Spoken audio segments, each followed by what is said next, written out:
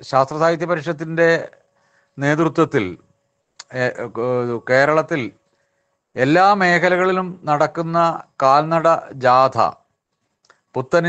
പുന്ത്യ പണിയുവാൻ ശാസ്ത്രബോധം വളരണം എന്ന ഒരു മുദ്രാവാക്യത്തോടു കൂടിയാണ് നമ്മൾ ഈ ഒരു കാൽനട ജാഥ നടത്തുന്നത്. കഴിഞ്ഞ വർഷം നമ്മൾ കാസർഗോഡ് മുതൽ തിരുവനന്തപുരം വരെ നടന്ന് ജനങ്ങളുമായി സംവദിച്ചതാണ്. ഈ കൊല്ലം നമ്മൾ കുറെ കൂടെ ഉൾപ്രദേശങ്ങളിലേക്ക്, നമ്മുടെ യൂണിറ്റ് പ്രദേശങ്ങളിലേക്ക് ഉൾപ്പെടെ കാൽനടയായി ചെല്ലുകയും ഈ ഒരു മുദ്രാവാക്യം വളരെ പ്രസക്തമായി ഇന്ന് ഏറ്റവും സവിശേഷതയോടുകൂടി തന്നെ പ്രചരിപ്പിക്കേണ്ടുന്ന ഒരു മുദ്രാവാക്യം എന്നുള്ള നിലയിൽ ഈ മുദ്രാവാക്യം ത്തിൻ്റെ അടിസ്ഥാനത്തിൽ ജനങ്ങളുമായി സംവദിക്കുകയാണ്. അതിൻ്റെ അനുബന്ധമായി നമുക്ക് ഇപ്പോൾ പ്രാധാന്യമേറിയ ചില വിഷയങ്ങൾ കൂടി ക്ലാസ്സുകളായി നൽകേണ്ടതുണ്ട്. അതിലൊരു ക്ലാസ് നമ്മൾ പരിശീലനം നൽകി ആരാണ് ഇന്ത്യക്കാർ എന്നുള്ളതാണ്. മറ്റൊന്ന് ഇന്ത്യയുടെ ശാസ്ത്ര പാരമ്പര്യം. ഇന്ത്യയുടെ ശാസ്ത്ര പാരമ്പര്യമായിട്ട് ബന്ധപ്പെട്ട് കുറച്ച് ടോക്കുകളൊക്കെ നമ്മൾ നൽകിയിട്ടുണ്ട്. അതിലൊന്ന് ഡോക്ടർ എ അച്യുതൻ അനുസ്മരണത്തിൻ്റെ ഭാഗമായി മാളവിക ബിന്നി കോഴിക്കോട് നടത്തിയിട്ടുള്ള ടോക്ക് ഇപ്പോൾ യൂട്യൂബിൽ ലഭ്യമാണ്. ആരാണ് ഇന്ത്യക്കാർ എന്നുള്ള ആ വിഷയം doctor K P Aravindan, doctor Prasad അലക്സും അവതരിപ്പിക്കുകയുണ്ടായി. അതിൽ നല്ല പങ്കാളിത്തം, 100-200 ആൾ പങ്കെടുത്തു. നല്ല ഡിസ്കഷനും കാര്യങ്ങളൊക്കെ ഉണ്ടായിട്ടുണ്ട്. മാളവിക ബിന്നിയുടെ ടോക്ക് ഒരുപാട് ആളുകൾ കേട്ടിട്ടുണ്ട്. പലരും എന്നെ വിളിച്ചതിനെ പറ്റിയൊക്കെ ചോദിക്കാറുണ്ട്. അപ്പോൾ ഈ വിഷയങ്ങൾ ഒക്കെ നമുക്ക് ക്ലാസ്സുകളായി നൽകാനുള്ള റിസോഴ്സ് ടീമാണ് നമുക്ക് ആവശ്യം. ഇവിടെ എത്തിയിരിക്കുന്ന ആളുകൾ അങ്ങനെ അതിനുള്ള തയ്യാറെടുപ്പോടുകൂടിയാണ് ഉള്ളത്. കാലാവസ്ഥാ മാറ്റം നമ്മുടെ മുമ്പിലെ വലിയൊരു പ്രതിസന്ധിയാണെന്ന് നമുക്കറിയാം.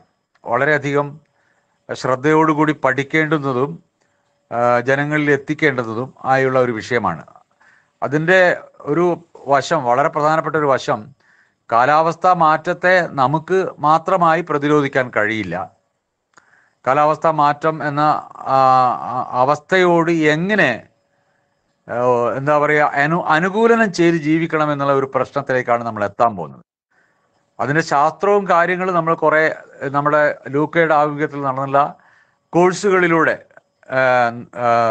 നമ്മൾ നൽകിയിട്ടുണ്ട്. അതിൽ പങ്കെടുത്ത ആളുകൾ പലരും ഇവിടെ ഉണ്ട്. പ്രത്യേകിച്ച് ഇവിടെ ഇനി കൊച്ചിൻ യൂണിവേഴ്സിറ്റിയിൽ നടന്ന ഒരു ക്യാമ്പ് ഉണ്ടായിരുന്നു. ആ ക്യാമ്പിൽ പങ്കെടുത്ത ആളുകൾ ഇവിടെ ഉണ്ടാവും. ഒപ്പം ക്യാമ്പസുകളിൽ ക്ലാസ് എടുക്കാൻ തയ്യാറായിട്ടുള്ള ആളുകൾ ഇവിടെ ഉണ്ട്. NSSന്റെ ക്യാമ്പുകളൊക്കെ വരാൻ പോവാണ്. അവിടങ്ങളിൽ ക്ലാസ് എടുക്കാൻ സജ്ജമായിട്ടുള്ള ആളുകൾ ഉൾപ്പെടെ ഒക്കെ ഇവിടെ ഉണ്ട്. അപ്പോൾ അവരെല്ലാം ഈ പരിപാടിയിൽ എത്തിയിരിക്കുകയാണ്. എല്ലാവരും ചേർന്ന് ഈ വിഷയം ഗൗരവതരമായി ചർച്ച ചെയ്യണം. ആ ചർച്ചയ്ക്ക് തുടക്കമിടാൻ നമുക്ക് കൊച്ചിൻ യൂണിവേഴ്സിറ്റിയിലെ ഡോക്ടർ അഭിലാഷിനെ പ്രത്യേകിച്ച് ആരെയും പരിചയപ്പെടുത്തേണ്ടതില്ല. അത്രയേറെ ജനകീയമായി ഈ വിഷയമായിട്ട് ബന്ധപ്പെട്ട് നമ്മുടെ കേരളത്തിൽ പ്രവർത്തിക്കുന്ന ആളാണ്. നിരവധി ലേഖനങ്ങൾ എഴുതിയിട്ടുണ്ട്. നമുക്ക് തന്നെ കോഴിക്കോട് ജില്ലയുടെ സമ്മേളനം ഉദ്ഘാടനം ചെയ്യാൻ വന്നിട്ടുണ്ട്. കൊച്ചിൻ യൂണിവേഴ്സിറ്റിയിലെ പഠന ക്യാമ്പിൽ വലിയ നേതൃത്വപരമായ പങ്ക് വഹിച്ച ആളാണ്. അവർക്ക് സ്വാഗതം പറയുന്നു നിങ്ങളുടെയൊക്കെ പേരിൽ. ഈ ഒരു പരിപാടി നമുക്ക് ഓൺലൈനിൽ അധികം നേരം സംസാരിച്ച് നിൽക്കാൻ പാടില്ലല്ലോ. ഈ പരിപാടി നിയന്ത്രിക്കുന്നത് നമ്മുടെ ശാസ്ത്രാവബോധ സമിതിയുടെ അധ്യക്ഷനാണ്. അദ്ദേഹത്തെ ഈ പരിപാടി നിയന്ത്രിക്കാൻ വേണ്ടി, അല്ലെങ്കിൽ ക്ലാസ്സിൽ ഇവരെ ക്ഷണിക്കാൻ വേണ്ടി അദ്ദേഹത്തോട് അഭ്യർത്ഥിക്കുന്നു. ഓക്കെ, അഭിലാഷ് സാറിനെ നമുക്ക് ആദ്യത്തെ ടോക്ക് നടത്താൻ വേണ്ടി. നമസ്കാരം. എൻ്റെ സ്ലൈഡ് ഒന്ന് ഷെയർ ചെയ്യുകയാണ്. അപ്പൊ ഈ ഒരു ക്ലാസ്സിൽ എന്നോട് പറഞ്ഞിരിക്കുന്നത് ഇതിന്റെ 2 അവതരണങ്ങളാണ്. ഒന്നാമത്തേത് കാലാവസ്ഥ മാറ്റം, കേരളവുമായിട്ട് ബന്ധപ്പെടുത്തി കാലാവസ്ഥാ മാറ്റം എന്തൊക്കെയാണ്, അതിൽ നമുക്കതിനെ എങ്ങനെ പ്രതിരോധിക്കാമെന്നുള്ളതിനേക്കാൾ ഉപരി അതുമായിട്ട് എങ്ങനെ പൊരുത്തപ്പെടാം എന്നുള്ളത്, ആ ഒരു ആംഗിളിലാണ് ഈ ഒരു ക്ലാസ് നമ്മൾ നൽകാൻ ഉദ്ദേശിക്കുന്നത്. അപ്പം പൊതുവെ കേരളത്തിലെ അടുത്ത സമയങ്ങളിൽ കണ്ടുവരുന്ന അതിതീവ്രമായിട്ടുള്ള കാലാവസ്ഥാ സംഭവങ്ങൾ എന്തൊക്കെയാണ്, അതുമായിട്ട് പ്രത്യേകിച്ചും ദുരന്ത നിവാരണവുമായിട്ട് ബന്ധപ്പെട്ട് പ്രാദേശിക അടിസ്ഥാനത്തിൽ ഏറ്റവും കൂടുതൽ അനുരൂപീകരണം അല്ലെങ്കിൽ അഡാപ്റ്റേഷൻ നമുക്ക് ആവശ്യമായിട്ടുള്ളത് ദുരന്ത നിവാരണ മേഖലയിലും അതുപോലെ തന്നെ ജീവനോപാധി കാർഷിക മേഖലയിലും വാട്ടർ റിസോഴ്സ് മാനേജ്മെന്റിലുമാണ്. അപ്പൊ ഇതിനെ മാനേജ് ചെയ്യണം എങ്കിൽ മാറുന്ന കാലാവസ്ഥയുടെ ഒരു പാറ്റേൺ മാറുന്നത് ഏത് തരത്തിലാണെന്ന് നമ്മൾ അറിഞ്ഞിരിക്കണം. അതിനനുസരിച്ചാണ് നമ്മുടെ ആക്ഷൻ പ്ലാൻസ് ഒക്കെ പ്രാദേശിക അടിസ്ഥാനത്തിൽ രൂപപ്പെടുന്നത്. അപ്പം ഈ ഒരു ക്ലാസ്സിൽ കേരളത്തിലെ കാലാവസ്ഥയിലുണ്ടായ മാറ്റങ്ങൾ, പ്രകടമായ മാറ്റങ്ങൾ എന്തൊക്കെയാണെന്ന് ഒന്ന് സൂചിപ്പിച്ചിട്ട് അതിനെ എങ്ങനെ നമുക്ക് ഒരു നിയർ ടൈമിൽ നമ്മളെ ഒരു ലോങ് ടൈം, ഇപ്പൊ IPCC ഒക്കെ 2100 ക്ലൈമറ്റ് പ്രൊജക്ഷൻ ഒക്കെ നടത്തുന്നത് പോലെ ഒരു 10 അല്ലെ 15 വർഷത്തിന് ശേഷം എന്ത് സംഭവിച്ചേക്കാം എന്നതിനെ ആസ്പദമാക്കിയുള്ള ഒരു ക്ലാസ് അല്ല ഇത്. അടുത്ത ഒരു 10 വർഷത്തിൽ നമുക്ക് പ്രതീക്ഷിക്കാവുന്ന കാലാവസ്ഥ മാറ്റങ്ങൾ എന്തൊക്കെയാണ്, ഇപ്പോൾ നടന്നുകൊണ്ടിരിക്കുന്നത് എന്തൊക്കെയാണ്. അപ്പം ഇനിയും ഈ ഇപ്പോൾ നടന്നുകൊണ്ടിരിക്കുന്ന കാലാവസ്ഥാ മാറ്റങ്ങൾ അറിഞ്ഞുകൊണ്ട് ഭാവിയിൽ ഉണ്ടായേക്കാവുന്ന ഒരു ഹ്രസ്വകാല അടിസ്ഥാനത്തിൽ നമുക്ക് എന്തെല്ലാം എടുക്കാൻ പറ്റും എന്നുള്ളതാണ്, പ്രാദേശിക അടിസ്ഥാനത്തിൽ. ഇത് ആദ്യത്തെ സ്ലൈഡിൽ മലയാളം ഞാൻ എഴുതിയിട്ടുണ്ടെങ്കിലും ബാക്കി ഒറ്റ സ്ലൈഡിലും അധികം മലയാളമില്ല, ക്ഷമിക്കണം. കാരണം ഇന്ന് 2 ദിവസമായിട്ട് ഭയങ്കര തിരക്കാണ്. ഇന്നലെ ബാംഗ്ലൂരിൽ DSTയുടെ ഒരു മീറ്റിംഗ് ആയിരുന്നു. അത് കഴിഞ്ഞ് ഇന്ന് രാവിലെയാണ് എത്തിയത്. ഇന്ന് രാവിലെ എൻ്റെ സ്റ്റുഡൻറ്റിന്റെ ഒരു PhD വൈവ ആയിരുന്നു. അത് കഴിഞ്ഞ വൈകുന്നേരമാണ് അത് കഴിഞ്ഞപ്പോൾ ഈ മീറ്റിംഗ്. അപ്പൊ ഇതിനിടയ്ക്ക് മലയാളത്തിലേക്ക് കൺവേർട്ട് ചെയ്യാനുള്ള ടൈം കിട്ടിയില്ല, അതിന് ക്ഷമിക്കണം. Climate change impact PKB sir പറഞ്ഞതുപോലെ ഇതിന്റെ സയൻസിനെ പറ്റി ഒന്നും നമ്മൾ ഇനി അധികം ഒന്നും സംസാരിക്കേണ്ട കാര്യമുണ്ടോ എന്ന് എനിക്ക് തോന്നുന്നില്ല. കാരണം it is well evident that എല്ലാവരും റിയലൈസ് ചെയ്യാനുള്ള പ്രധാന കാരണം ഇതിന്റെ ഒരു തരത്തിൽ അല്ലെങ്കിൽ മറ്റൊരു തരത്തിലുള്ള ആ ഒരു ഇമ്പാക്ട് അനുഭവിച്ചിട്ടുള്ള ആൾക്കാരാണ് എല്ലാവരും.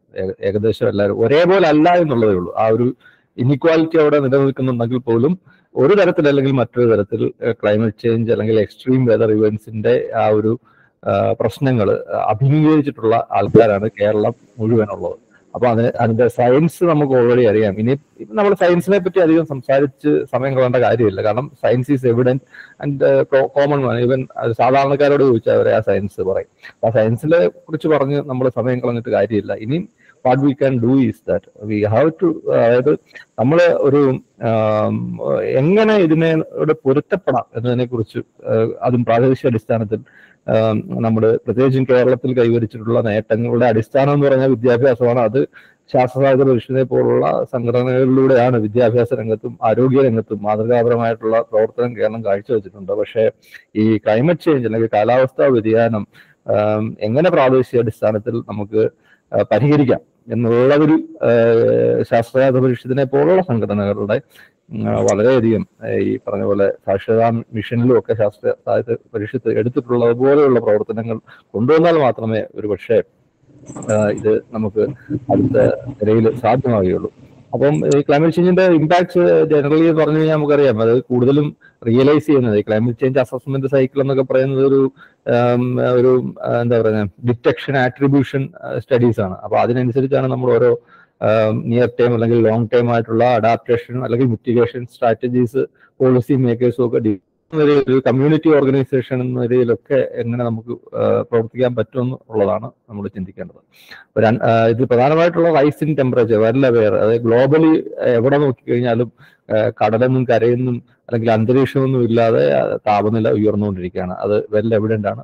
then see level is rising. അത് ആഗോളതലത്തിൽ തന്നെ ഗ്ലോബൽ സീ ലെവൽ അത് ലോക്കലി അതിന് ചെറിയ ചെറിയ മാറ്റങ്ങൾ ഉണ്ടാകും. എന്നാലും ഒരു 3 to 5 millimeter per year എന്നുള്ള രീതിയിൽ അടുത്ത ഒരു 20 years കഴിഞ്ഞ 20 yearsൽ സീ ലെവൽ റൈസ് ചെയ്തുകൊണ്ടിരിക്കുന്നു. ഇനി പ്രൊജക്ഷൻ എന്ന് പറഞ്ഞു കഴിഞ്ഞാലും ഒരു 2100 ആകുമ്പോഴേക്കും സീ ലെവൽ ഒരു 50 centimeter to 80 centimeter ഓൾമോസ്റ്റ് ഒരു 1/2 മീറ്ററോളം സീ ലെവൽ റൈസ് ചെയ്യുമെന്നാണ് പ്രൊജക്ഷൻ പറഞ്ഞിട്ടിരിക്കുന്നത്. അതൊന്നും പ്രൊജക്ഷൻ ഒന്നും പ്രഡിക്ഷൻ അല്ല, അത് സംഭവിക്കണമെന്നുമില്ല. അപ്പം അത് സംഭവിക്കാതിരിക്കണമെങ്കിൽ നമ്മൾ ഇപ്പോൾ എടുക്കുന്ന ആക്ഷൻ അനുസരിച്ചിരിക്കും ആ ഫ്യൂച്ചറിലെ സീ ലെവൽ എത്രത്തോളം റൈസ് ചെയ്യും എന്നുള്ളത്.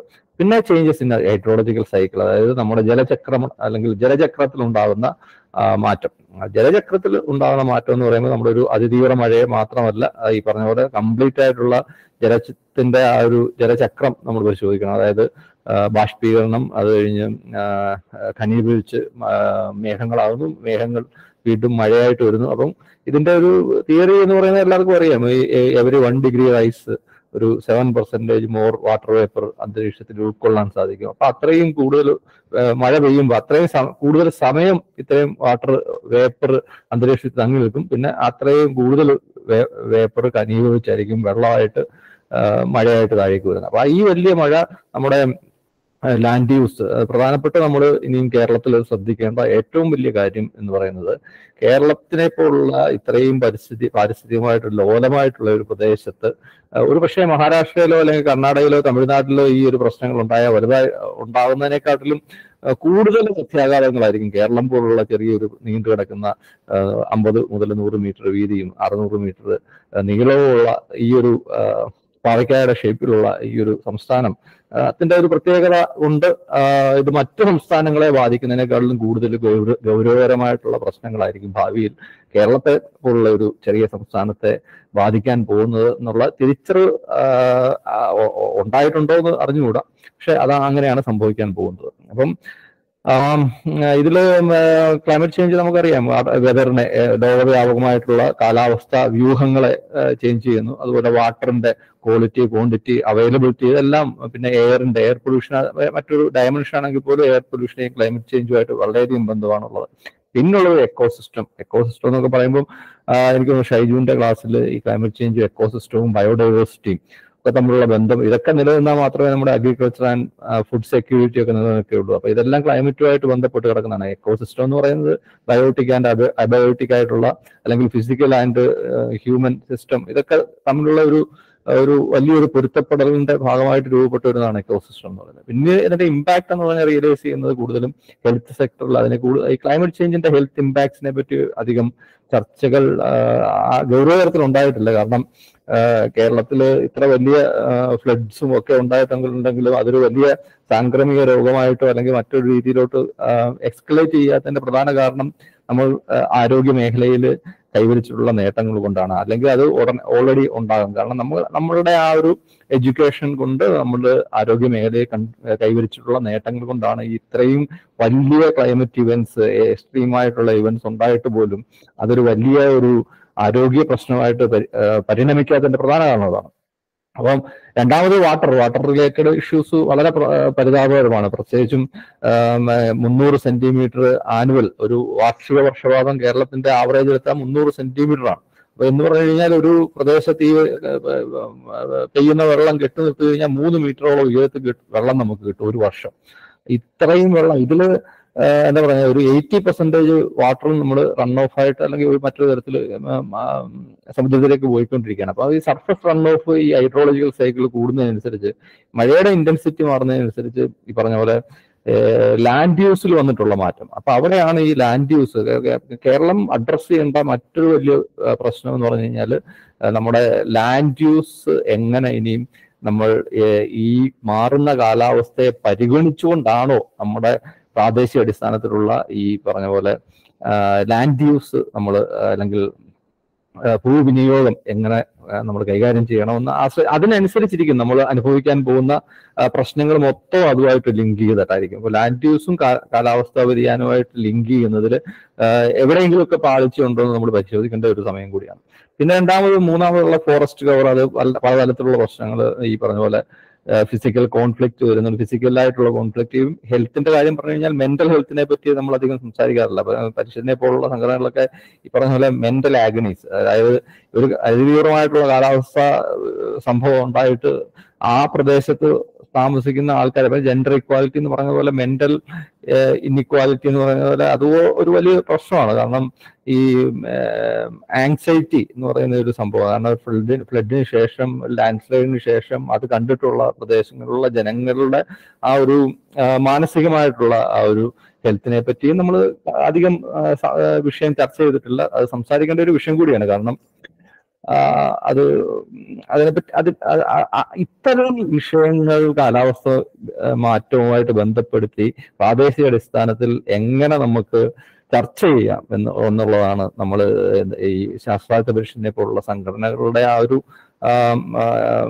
പൊട്ടൻഷ്യൽ വെച്ച് നമ്മൾ ആ ഒരു തലത്തിലേക്ക് മാറിയിട്ടുണ്ടോ എന്നുള്ളത് ആണ് നമ്മൾ ചിന്തിക്കേണ്ടത്. അപ്പൊ അതിനനുസരിച്ച് ഓരോ പ്രദേശത്തും ഈ പറയുന്ന ഇത്രയും നമ്മൾ ചുരുക്കി ഈ പറയുന്ന പ്രശ്നങ്ങളൊക്കെ പറയുമ്പോഴും ഇതിന്റെ വേറൊരു ഡയറക്റ്റ് ഇമ്പാക്ട് എന്ന് പറയുന്നതാണ് എക്സ്ട്രീം വെതർ ഇവന്റ്. അത് ഒരാളെ അല്ലെങ്കിൽ മറ്റൊരാളെ പലതരത്തില് പല രൂപത്തിൽ അനുഭവിച്ചിട്ടുള്ള ആൾക്കാരാണ് കേരളത്തിലെ ഒട്ടുമിക്ക ജനങ്ങളും. പക്ഷെ അത് പല പല സ്കെയിലിലായിരിക്കും, പല തലത്തിലായിരിക്കും അനുഭവിച്ചുകൊണ്ടിരിക്കുന്നത്. പക്ഷെ ഓരോ പ്രദേശത്തും ഉള്ള ആൾക്കാർ അതിന്റെ ഭാഗമായിട്ട് അനുഭവിക്കുന്ന പ്രശ്നങ്ങൾ അത് എങ്ങനെ അവരെ ബാധിക്കുന്നു എന്നുള്ള തരത്തിലേക്ക് നമ്മൾ ചിന്തിക്കേണ്ടതായിട്ടുമുണ്ട്.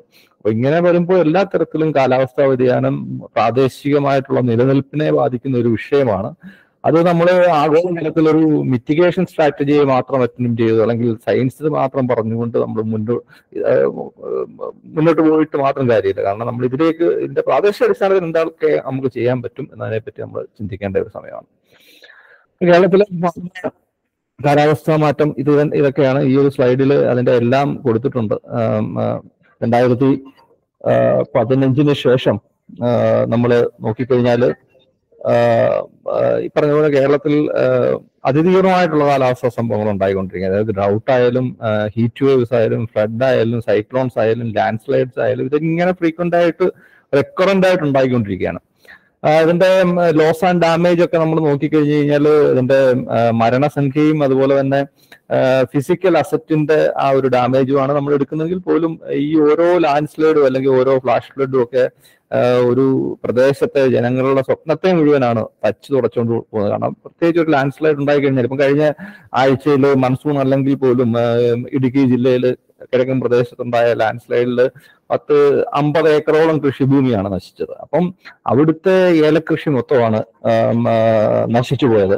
അപ്പൊ ഇതൊക്കെ നമ്മൾ അഡ്രസ് ചെയ്യുന്നുണ്ടുള്ള ഒരു പ്രശ്നമുണ്ട്. കാരണം ഇതെന്ന് പറയുമ്പോൾ കാലാവസ്ഥാ വ്യതിയാനം ആ രീതിയിൽ നമ്മൾ പറയുമ്പോൾ അതിജീവനത്തിന്റെ അല്ലെങ്കിൽ ജീവനോപാധിയുമായിട്ട് ബന്ധപ്പെടുത്തി നമ്മൾ ചർച്ച ചെയ്യുന്നത് വളരെ കുറവാണ്. ഇത് മലയോര മേഖലയിൽ ഈ ലാൻഡ് സ്ലൈഡിന്റെ കാര്യം പറയുന്ന പോലെ തന്നെയാണ് ഈ കോസ്റ്റൽ റീജിയനിൽ പറഞ്ഞ പോലെ പരമ്പരാഗത മത്സ്യത്തൊഴിലാളികൾ ഈ കാലാവസ്ഥാ വ്യതിയാനമായിട്ട് എങ്ങനെ പൊരുത്തപ്പെടും, അതെങ്ങനെ സമുദ്രത്തിന്റെ ആവാസ വ്യവസ്ഥയെ കാലാവസ്ഥാ വ്യതിയാനം ബാധിക്കുന്നു, അതോടൊപ്പം തന്നെ അതിതീവ്രമായിട്ടുള്ള ഈ സ്റ്റോം സർജും കോസ്റ്റൽ ഇറോഷനും ഒക്കെ ഇവരുടെ ജീവിതത്തെ എങ്ങനെ ബാധിക്കുന്നു. ഇപ്പൊ ഇങ്ങനെ ഇത്തരത്തിൽ ഉള്ള ആ ഒരു സ്റ്റോക്ക് അസസ്മെന്റ് നമ്മൾ എടുക്കുന്നുണ്ടോ എന്നുള്ളത് വളരെ സംശയമാണ്. കാരണം നമ്മൾ എടുക്കുന്നത് എത്ര പേര് മരിച്ചു, ഒരു ഇവന്റ് ഉണ്ടാകുമ്പോൾ അതിൽ എത്ര മരണസംഖ്യ ഉണ്ടായി. കാരണം പലപ്പോഴും മരണസംഖ്യ തുടക്കത്തിൽ നമ്മൾ 50 പേര് മരിച്ചിട്ടുണ്ടെങ്കിൽ നമ്മൾ തുടക്കത്തിൽ അതിനെ ഒരു ആങ്സൈറ്റിയിലേക്ക് പോകാതിരിക്കാൻ വേണ്ടി നമ്മൾ കുറച്ചായിരിക്കും മരണസംഖ്യ പറയാം. അതിനുശേഷമായിരിക്കും മരണസംഖ്യ 1, 2 ആയിട്ട് ഇങ്ങനെ കൂടിക്കൊണ്ടിരിക്കും. അപ്പൊ ഇങ്ങനെ മരണസംഖ്യയും അതുപോലെ തന്നെ ഈ ഫിസിക്കൽ അസറ്റിൽ ഉണ്ടാകുന്ന ഡാമേജും പരിഗണിച്ചുകൊണ്ടാണ് നമ്മൾ പലപ്പോഴും കാലാവസ്ഥാ വ്യതിയാനത്തിന്റെ ആ ഒരു സ്കെയില് അസസ് ചെയ്യുന്നത്. ഇപ്പം കേരളത്തിന്റെ കാലാവസ്ഥയിലേക്ക് വന്നു കഴിഞ്ഞാൽ നമുക്കറിയാം കേരളത്തിന്റെ സവിശേഷമായ ഭൂപ്രകൃതിയും അതുപോലെ തന്നെ അറബിക്കടലിന്റെയും ബംഗാൾ ഉൾക്കടലിന്റെയും ഇന്ത്യൻ മഹാസമുദ്രത്തിന്റെയും സാമീപ്യം കൊണ്ടും നമുക്ക് സമ്പുഷ്ടമായിട്ടുള്ള ഒരു മഴക്കാലമാണ് നമുക്ക് കേരളത്തിൽ ലഭിക്കുന്നത്. അതാണ് കേരളത്തിന്റെ പ്രത്യേകത. അതാണ് ഞാൻ മുമ്പേ സൂചിപ്പിച്ചത്. 300 സെന്റിമീറ്റർ ആണ്. നമുക്കൊരു മൺസൂൺ കാലത്ത് മഴ കുറവാണെങ്കിലും ഈ മൺസൂണിൽ ഏകദേശം 36-37% മഴയുടെ കുറവാണ് എങ്കിലും അപ്പം ഇതിന്റെ ആ ഒരു ഡിസ്ട്രിബ്യൂഷൻ, അതായത് മന്ത്ലി ഉള്ള ആ ഒരു ഡെയിലി നോർമൽ ഡിസ്ട്രിബ്യൂഷൻ നമ്മൾ എടുത്തു കഴിഞ്ഞു കഴിഞ്ഞാൽ മഴ ജനുവരി തൊട്ട് എല്ലാ ദിവസവും മഴ കിട്ടുന്നു എന്നുള്ളതാണ്. 70% ഈ മൺസൂൺ കാലത്താണ് നമുക്ക് കിട്ടുന്നത്, ഈ ഒരു മാസത്തിലാണെങ്കിലും. അതിനുശേഷം ഒരു 25-30% നമ്മളിപ്പം ലഭിച്ചുകൊണ്ടിരിക്കുന്ന പോസ്റ്റ് മൺസൂണിന്റെ ഭാഗമായിട്ടാണ് ലഭിക്കുന്നത്. അപ്പൊ അത് മൺസൂൺ ടൈമിൽ മഴ കുറവാണെങ്കിലും അതിനെ മേക്കപ്പ് ചെയ്യുന്ന ഒരു മഴക്കാലം നമുക്കുള്ളതാണ് വലിയ അഡ്വാൻറ്റേജ് ആയിട്ട് നമുക്കുള്ളത്. അതുകൊണ്ടാണ് വലിയ ഈ മൺസൂൺ മഴയിലെ കുറവൊക്കെ ഒരു വർഷം ഉണ്ടായി കഴിഞ്ഞാൽ അത് വലിയ രീതിയിലുള്ള ഒരു പ്രശ്നമായിട്ട് നമ്മൾ സ്കെയിലപ്പ് ചെയ്യാത്തത്. അപ്പം താങ്ക്സ് ടു അവർ എന്താ പറയുന്നത് നമ്മുടെ ജോഗ്രഫിയും ഈ കാലാവസ്ഥയൊക്കെ അത് ഇപ്പൊ ഡിസ്ട്രിബ്യൂഷൻ, നമ്മൾ സ്പേഷ്യൽ ഡിസ്ട്രിബ്യൂഷൻ നമ്മൾ 300 സെന്റിമീറ്റർ എന്ന് ജനറലി പറയുമെങ്കിലും ഏറ്റവും കൂടുതൽ മഴ കിട്ടുന്നത് വടക്കൻ കേരളത്തിലാണ്. പിന്നീട് സെൻട്രൽ കേരളത്തിൽ, തെക്കൻ കേരളത്തിൽ പൊതുവേ മഴ കുറവാണ്. പക്ഷെ നമ്മളത് സീസണലായിട്ട് നമ്മൾ നോക്കിക്കഴിഞ്ഞാൽ മനസ്സിലാവുന്നത് ജൂൺ, ജൂലൈ, ഓഗസ്റ്റ്, JJS എന്ന് പറഞ്ഞാൽ ജൂൺ, ജൂലൈ, ഓഗസ്റ്റ്, സെപ്റ്റംബർ, അതായത് മൺസൂൺ കാലഘട്ടത്തിൽ കൂടുതലും വടക്കൻ കേരളത്തിൽ കിട്ടുന്ന സമയത്ത് ഒക്ടോബർ, നവംബർ, ഡിസംബർ ഈ ഒരു ഏരിയയിലാണ് കൂടുതൽ മഴ സ്വാഭാവികമായിട്ടും കിട്ടാറുള്ളത്. അപ്പൊ ഇന്നലത്തെയൊക്കെ മഴ നോക്കിക്കഴിഞ്ഞാൽ ഈ ഒരു മേഖലയിലാണ്, തുലാവർഷം കൂടുതൽ ഈ ഒരു മേഖലയിലാണ് കേന്ദ്രീകരിക്കുന്നത്. ഇന്നൊക്കെ ചിലപ്പം കോഴിക്കോടും ഒക്കെ മഴ കിട്ടുന്നുണ്ടാവും. അത് ഇച്ചിരി വൈഡ് സ്പ്രെഡ് ആയിട്ടുള്ള മഴയാണ്. അതർവൈസ് തുലാവർഷം കൂടുതലും കോൺസെൻട്രേറ്റ് ചെയ്യുന്നത് തെക്കൻ കേരളത്തിലാണ്. അപ്പം മഴയുടെ ട്രെൻഡ് നമ്മൾ പരിശോധിച്ചു കഴിഞ്ഞാൽ ഓവർ ദി കഴിഞ്ഞ ഒരു 100 വർഷത്തെ കണക്ക് നമ്മൾ പരിശോധിച്ചു കഴിഞ്ഞാൽ സീസണൽ റെയിൻ, അതായത് മൺസൂൺ കാലഘട്ടത്തിൽ കിട്ടുന്ന മഴയിൽ പൊതുവെ മിക്കവാറും അല്ല, ഒരു ഇടുക്കിയിലെ കുറച്ച് റീജിയനിൽ, ചെറിയ റീജിയൻ ഒഴിച്ചു കഴിഞ്ഞാൽ എല്ലായിടത്തും മഴ കുറയുന്നതായിട്ടാണ് കാണുന്നത്. ഈ സിയാൻ കളർ, അതായത് യെല്ലോ ടു റെഡ് കളർ എന്ന് പറഞ്ഞാൽ മഴ കൂടുന്നതും സിയാൻ. അതേസമയം ഇത് ജൂൺ, ജൂലൈ, ഓഗസ്റ്റ് മൺസൂൺ സമയത്തെ മഴയുടെ കാര്യമാണ് പറയുന്നത്.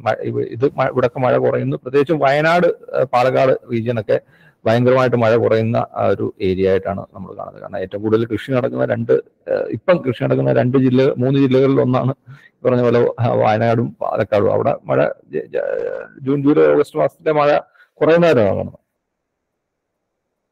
അതേസമയം ഒക്ടോബർ, ഡിസംബർ എടുത്തു കഴിഞ്ഞു കഴിഞ്ഞാൽ തെക്കൻ കേരളത്തിലും അതുപോലെ തന്നെ നമ്മുടെ പല പ്രദേശങ്ങളിലും ഒക്ടോബർ, നവംബർ, ഡിസംബർ മാസത്തിൽ കിട്ടുന്ന മഴ കൂടുന്നതായിട്ടും കാണുന്നുണ്ട്. ഇത് ഞങ്ങൾ 2018 ഇയർ ഓർത്ത് വെച്ചാണ് 2018 പബ്ലിഷ് ചെയ്തിട്ടുള്ള ഒരു പേപ്പറാണ്. അപ്പൊ അന്ന് തന്നെ നമ്മൾ പറയുന്ന അതാണ് സംഭവിക്കുന്നത്. ഇങ്ങനെ നോക്കുമ്പോൾ നമ്മൾ സീസണൽ റെയിൻ കുറയുന്നു എന്ന് പറയുമ്പോഴും നമ്മൾ എക്സ്ട്രീം, ഈ മൺസൂൺ സമയത്ത് കിട്ടുന്ന എക്സ്ട്രീമിനെ കുറിച്ച് ചിന്തിച്ചു കഴിഞ്ഞാൽ ഇതെന്ന് പറഞ്ഞു കഴിഞ്ഞാൽ ടെക്നിക്കലി സയന്റിഫിക്കലി ഒരു 99% എന്നൊക്കെ പറയും. അതങ്ങനെയാണ് നമ്മൾ ഒരു എക്സ്ട്രീം, ഒരു ദിവസത്തെ എക്സ്ട്രീംസ് നമ്മൾ ഡിഫൈൻ ചെയ്യുന്നത്. അതായത് ഏകദേശം ഒരു 15-20 സെന്റിമീറ്ററിന് മേളിൽ മഴ ലഭിക്കുന്ന ഒരു ഇവന്റ്സ്, അത്തരം ഇവന്റുകളുടെ എണ്ണം കൂടി വരികയാണ്. അത് പല സ്ഥലത്തും, പ്രത്യേകിച്ചും ഇടുക്കിയിലുമൊക്കെ അല്ലെങ്കിൽ വയനാട്ടിലും പാലക്കാടും ഒക്കെ സീസണൽ മഴ കുറയുമെങ്കിലും എക്സ്ട്രീംസ് ആയിട്ടുള്ള മഴ കിട്ടുന്ന ആ ഒരു ദിനങ്ങളുടെ എണ്ണം കൂടുന്നു എന്നുള്ളത് വളരെ പ്രധാനപ്പെട്ട ഒരു സംഗതിയാണ്. അതോടൊപ്പം തന്നെ ഈ എക്സ്ട്രീം ആയിട്ടുള്ള മഴ കിട്ടുന്ന ദിവസങ്ങളിലെ മഴയുടെ അളവ് നമ്മൾ പരിശോധിച്ചു കഴിഞ്ഞാൽ ആ സമയത്ത് കിട്ടുന്ന മഴയുടെ അളവും കൂടുന്നു എന്നുള്ളതാണ്. എക്സ്ട്രീം ആയിട്ടുള്ള ഇളകളുടെ എണ്ണം കൂടുന്നു. അതോടൊപ്പം തന്നെ എക്സ്ട്രീം സമയത്ത് കിട്ടുന്ന, പണ്ട് സമയത്ത് എക്സ്ട്രീം ആയിട്ട് 20 സെന്റിമീറ്റർ മഴ കിട്ടുന്ന സ്ഥലത്ത് 24-30 സെന്റിമീറ്റർ ആയിട്ട് മാറുന്നു എന്നുള്ളതാണ്. അപ്പൊ ഇത്തരത്തിൽ മൺസൂൺ മഴയുടെ സീസണൽ മഴയിൽ മഴ കുറവുന്നതിനോടൊപ്പം തന്നെ എക്സ്ട്രീം ആയിട്ട് കിട്ടുന്ന മഴ കൂടുന്നു എന്നുള്ളതാണ്. അപ്പൊ ഇപ്പം നമ്മളൊരു കഴിഞ്ഞ 10 വർഷത്തെ കേരളത്തിലെ മഴക്കണക്ക് നമ്മൾ പരിശോധിച്ചാൽ കാണാൻ സാധിക്കുന്നത് ജൂൺ ടു സെപ്റ്റംബർ ആണ് നമ്മുടെ പ്രത്യേകിച്ച് മൺസൂൺ കാലം എന്ന് പറയുന്നത്. പക്ഷേ അതിൽ പോലും കേരളത്തിന്റെ മറ്റേ ആ ഒരു പഴയ ഫിഗറിലേക്ക് നമ്മൾ പോയി പരിശോധിച്ചു കഴിഞ്ഞാൽ നമുക്ക് കാണാൻ സാധിക്കുന്നത് ഇതാണ് ഇതിന്റെ ഡിസ്ട്രിബ്യൂഷനുകൾ. ഏറ്റവും കൂടുതലും കിട്ടുന്നത് ജൂൺ, ജൂലൈ മാസത്തിലാണ്. പിന്നീട് ഓഗസ്റ്റ്, സെപ്റ്റംബർ കഴിയുമ്പോഴത്തേനും മഴ കുറയുകയാണ്. ഓഗസ്റ്റിലും സെപ്റ്റംബറിലും. ഇതാണ് നമ്മുടെ ജനറലായിട്ട് ഒരു കഴിഞ്ഞ 1980 മുതൽ 2010 വരെയുള്ള ഡേറ്റയുടെ ഒരു ആവറേജ് ആണ്. ഇത് നോർമലാണ് കാണിച്ചിരിക്കുന്നത്. അത് ജൂൺ, ജൂലൈ മാസത്തിൽ നമുക്ക് മഴ കൂടിയ മാസം ഓഗസ്റ്റ്, സെപ്റ്റംബർ ആകുമ്പോൾ മഴ കുറയും. അപ്പൊ അങ്ങനെ നോക്കുമ്പോൾ കഴിഞ്ഞ 10-12 വർഷത്തെ 2010 മുതൽ 23 13 വർഷത്തെ ആ ഒരു മഴക്കണക്ക് നമ്മൾ നോക്കിക്കഴിഞ്ഞാൽ ഞാൻ 2 ബാർ കൊടുത്തിട്ടുണ്ട്. ജൂൺ ടു സെപ്റ്റംബർ ഡിപ്പാർച്ചർ, അതായത് മഴയിൽ ഉണ്ടാകുന്ന വ്യതിയാനം, എത്ര ശതമാനം മഴ കൂടുന്നു കുറയുന്നു എന്നുള്ളത്. ജൂൺ, ജൂലൈ മാസത്തിൽ കിട്ടുന്ന മഴയിൽ എത്ര ശതമാനം കൂടി അല്ലെങ്കിൽ കുറഞ്ഞു, അതാണ് ഈ റെഡ് ബാർ കൊണ്ട് സൂചിപ്പിക്കുന്നത്. പിന്നീട് ഒരെണ്ണം ഉള്ളത് ബ്ലൂ ബാർ ആണ്. അതെന്ന് പറഞ്ഞാൽ June to September total monsoon സീസണിൽ ഉണ്ടാകുന്ന മഴയിൽ എത്ര ശതമാനം കുറഞ്ഞു, എത്ര ശതമാനം കൂടി. അപ്പോൾ ഇതിൽ കാണാൻ സാധിക്കുന്നത് ഒരു 20%, ഈ ഒരു പെർസെൻറ്റേജ് ഡിപ്പാർച്ചർ ഒരു 20%-നുള്ളിൽ, +20-നും -20-നും ഇടയ്ക്കാണെങ്കിൽ നമ്മൾ അതിനെ പൊതുവെ നമുക്ക് കിട്ടുന്ന, കാരണം അതൊരു മൺസൂണിന്റെ കേരളത്തിലെ ഒരു ഇൻഹെറന്റ് ആയിട്ടുള്ള ഒരു വേരിയബിലിറ്റിയാണ്. അതൊരു 20%-ഓളം വ്യതിയാനം, അതായത് 300 സെന്റിമീറ്റർ മഴ കിട്ടുന്ന സമയത്ത് ഒരു 250 സെന്റിമീറ്റർ മഴയൊക്കെ കിട്ടിക്കഴിഞ്ഞു കഴിഞ്ഞാലും നമ്മളതിനെ ഒരു നോർമൽ മൺസൂൺ ആണ് സങ്കല്പിക്കുന്നത്. അപ്പം ഇത് 20% കൂടുതലോ കുറവോ ആകുമ്പോഴാണ് അത് എക്സ്ട്രീം ആയിട്ട് മാറുന്നത്. അപ്പം ജൂൺ, ജൂലൈ ആയിട്ടുള്ള മഴ കൂടുതൽ കിട്ടുന്ന സമയത്ത് മഴ കുറയുന്ന ഒരു പാറ്റേൺ, അതായത് ഈ റെഡ് കളർ കൂടുതലും 0 എന്ന് പറയുന്ന ആ ലൈനിന് താഴെയായിട്ടാണ് കിടക്കുന്നത്. എക്സെപ്റ്റ് ഒരു 2013, 2018.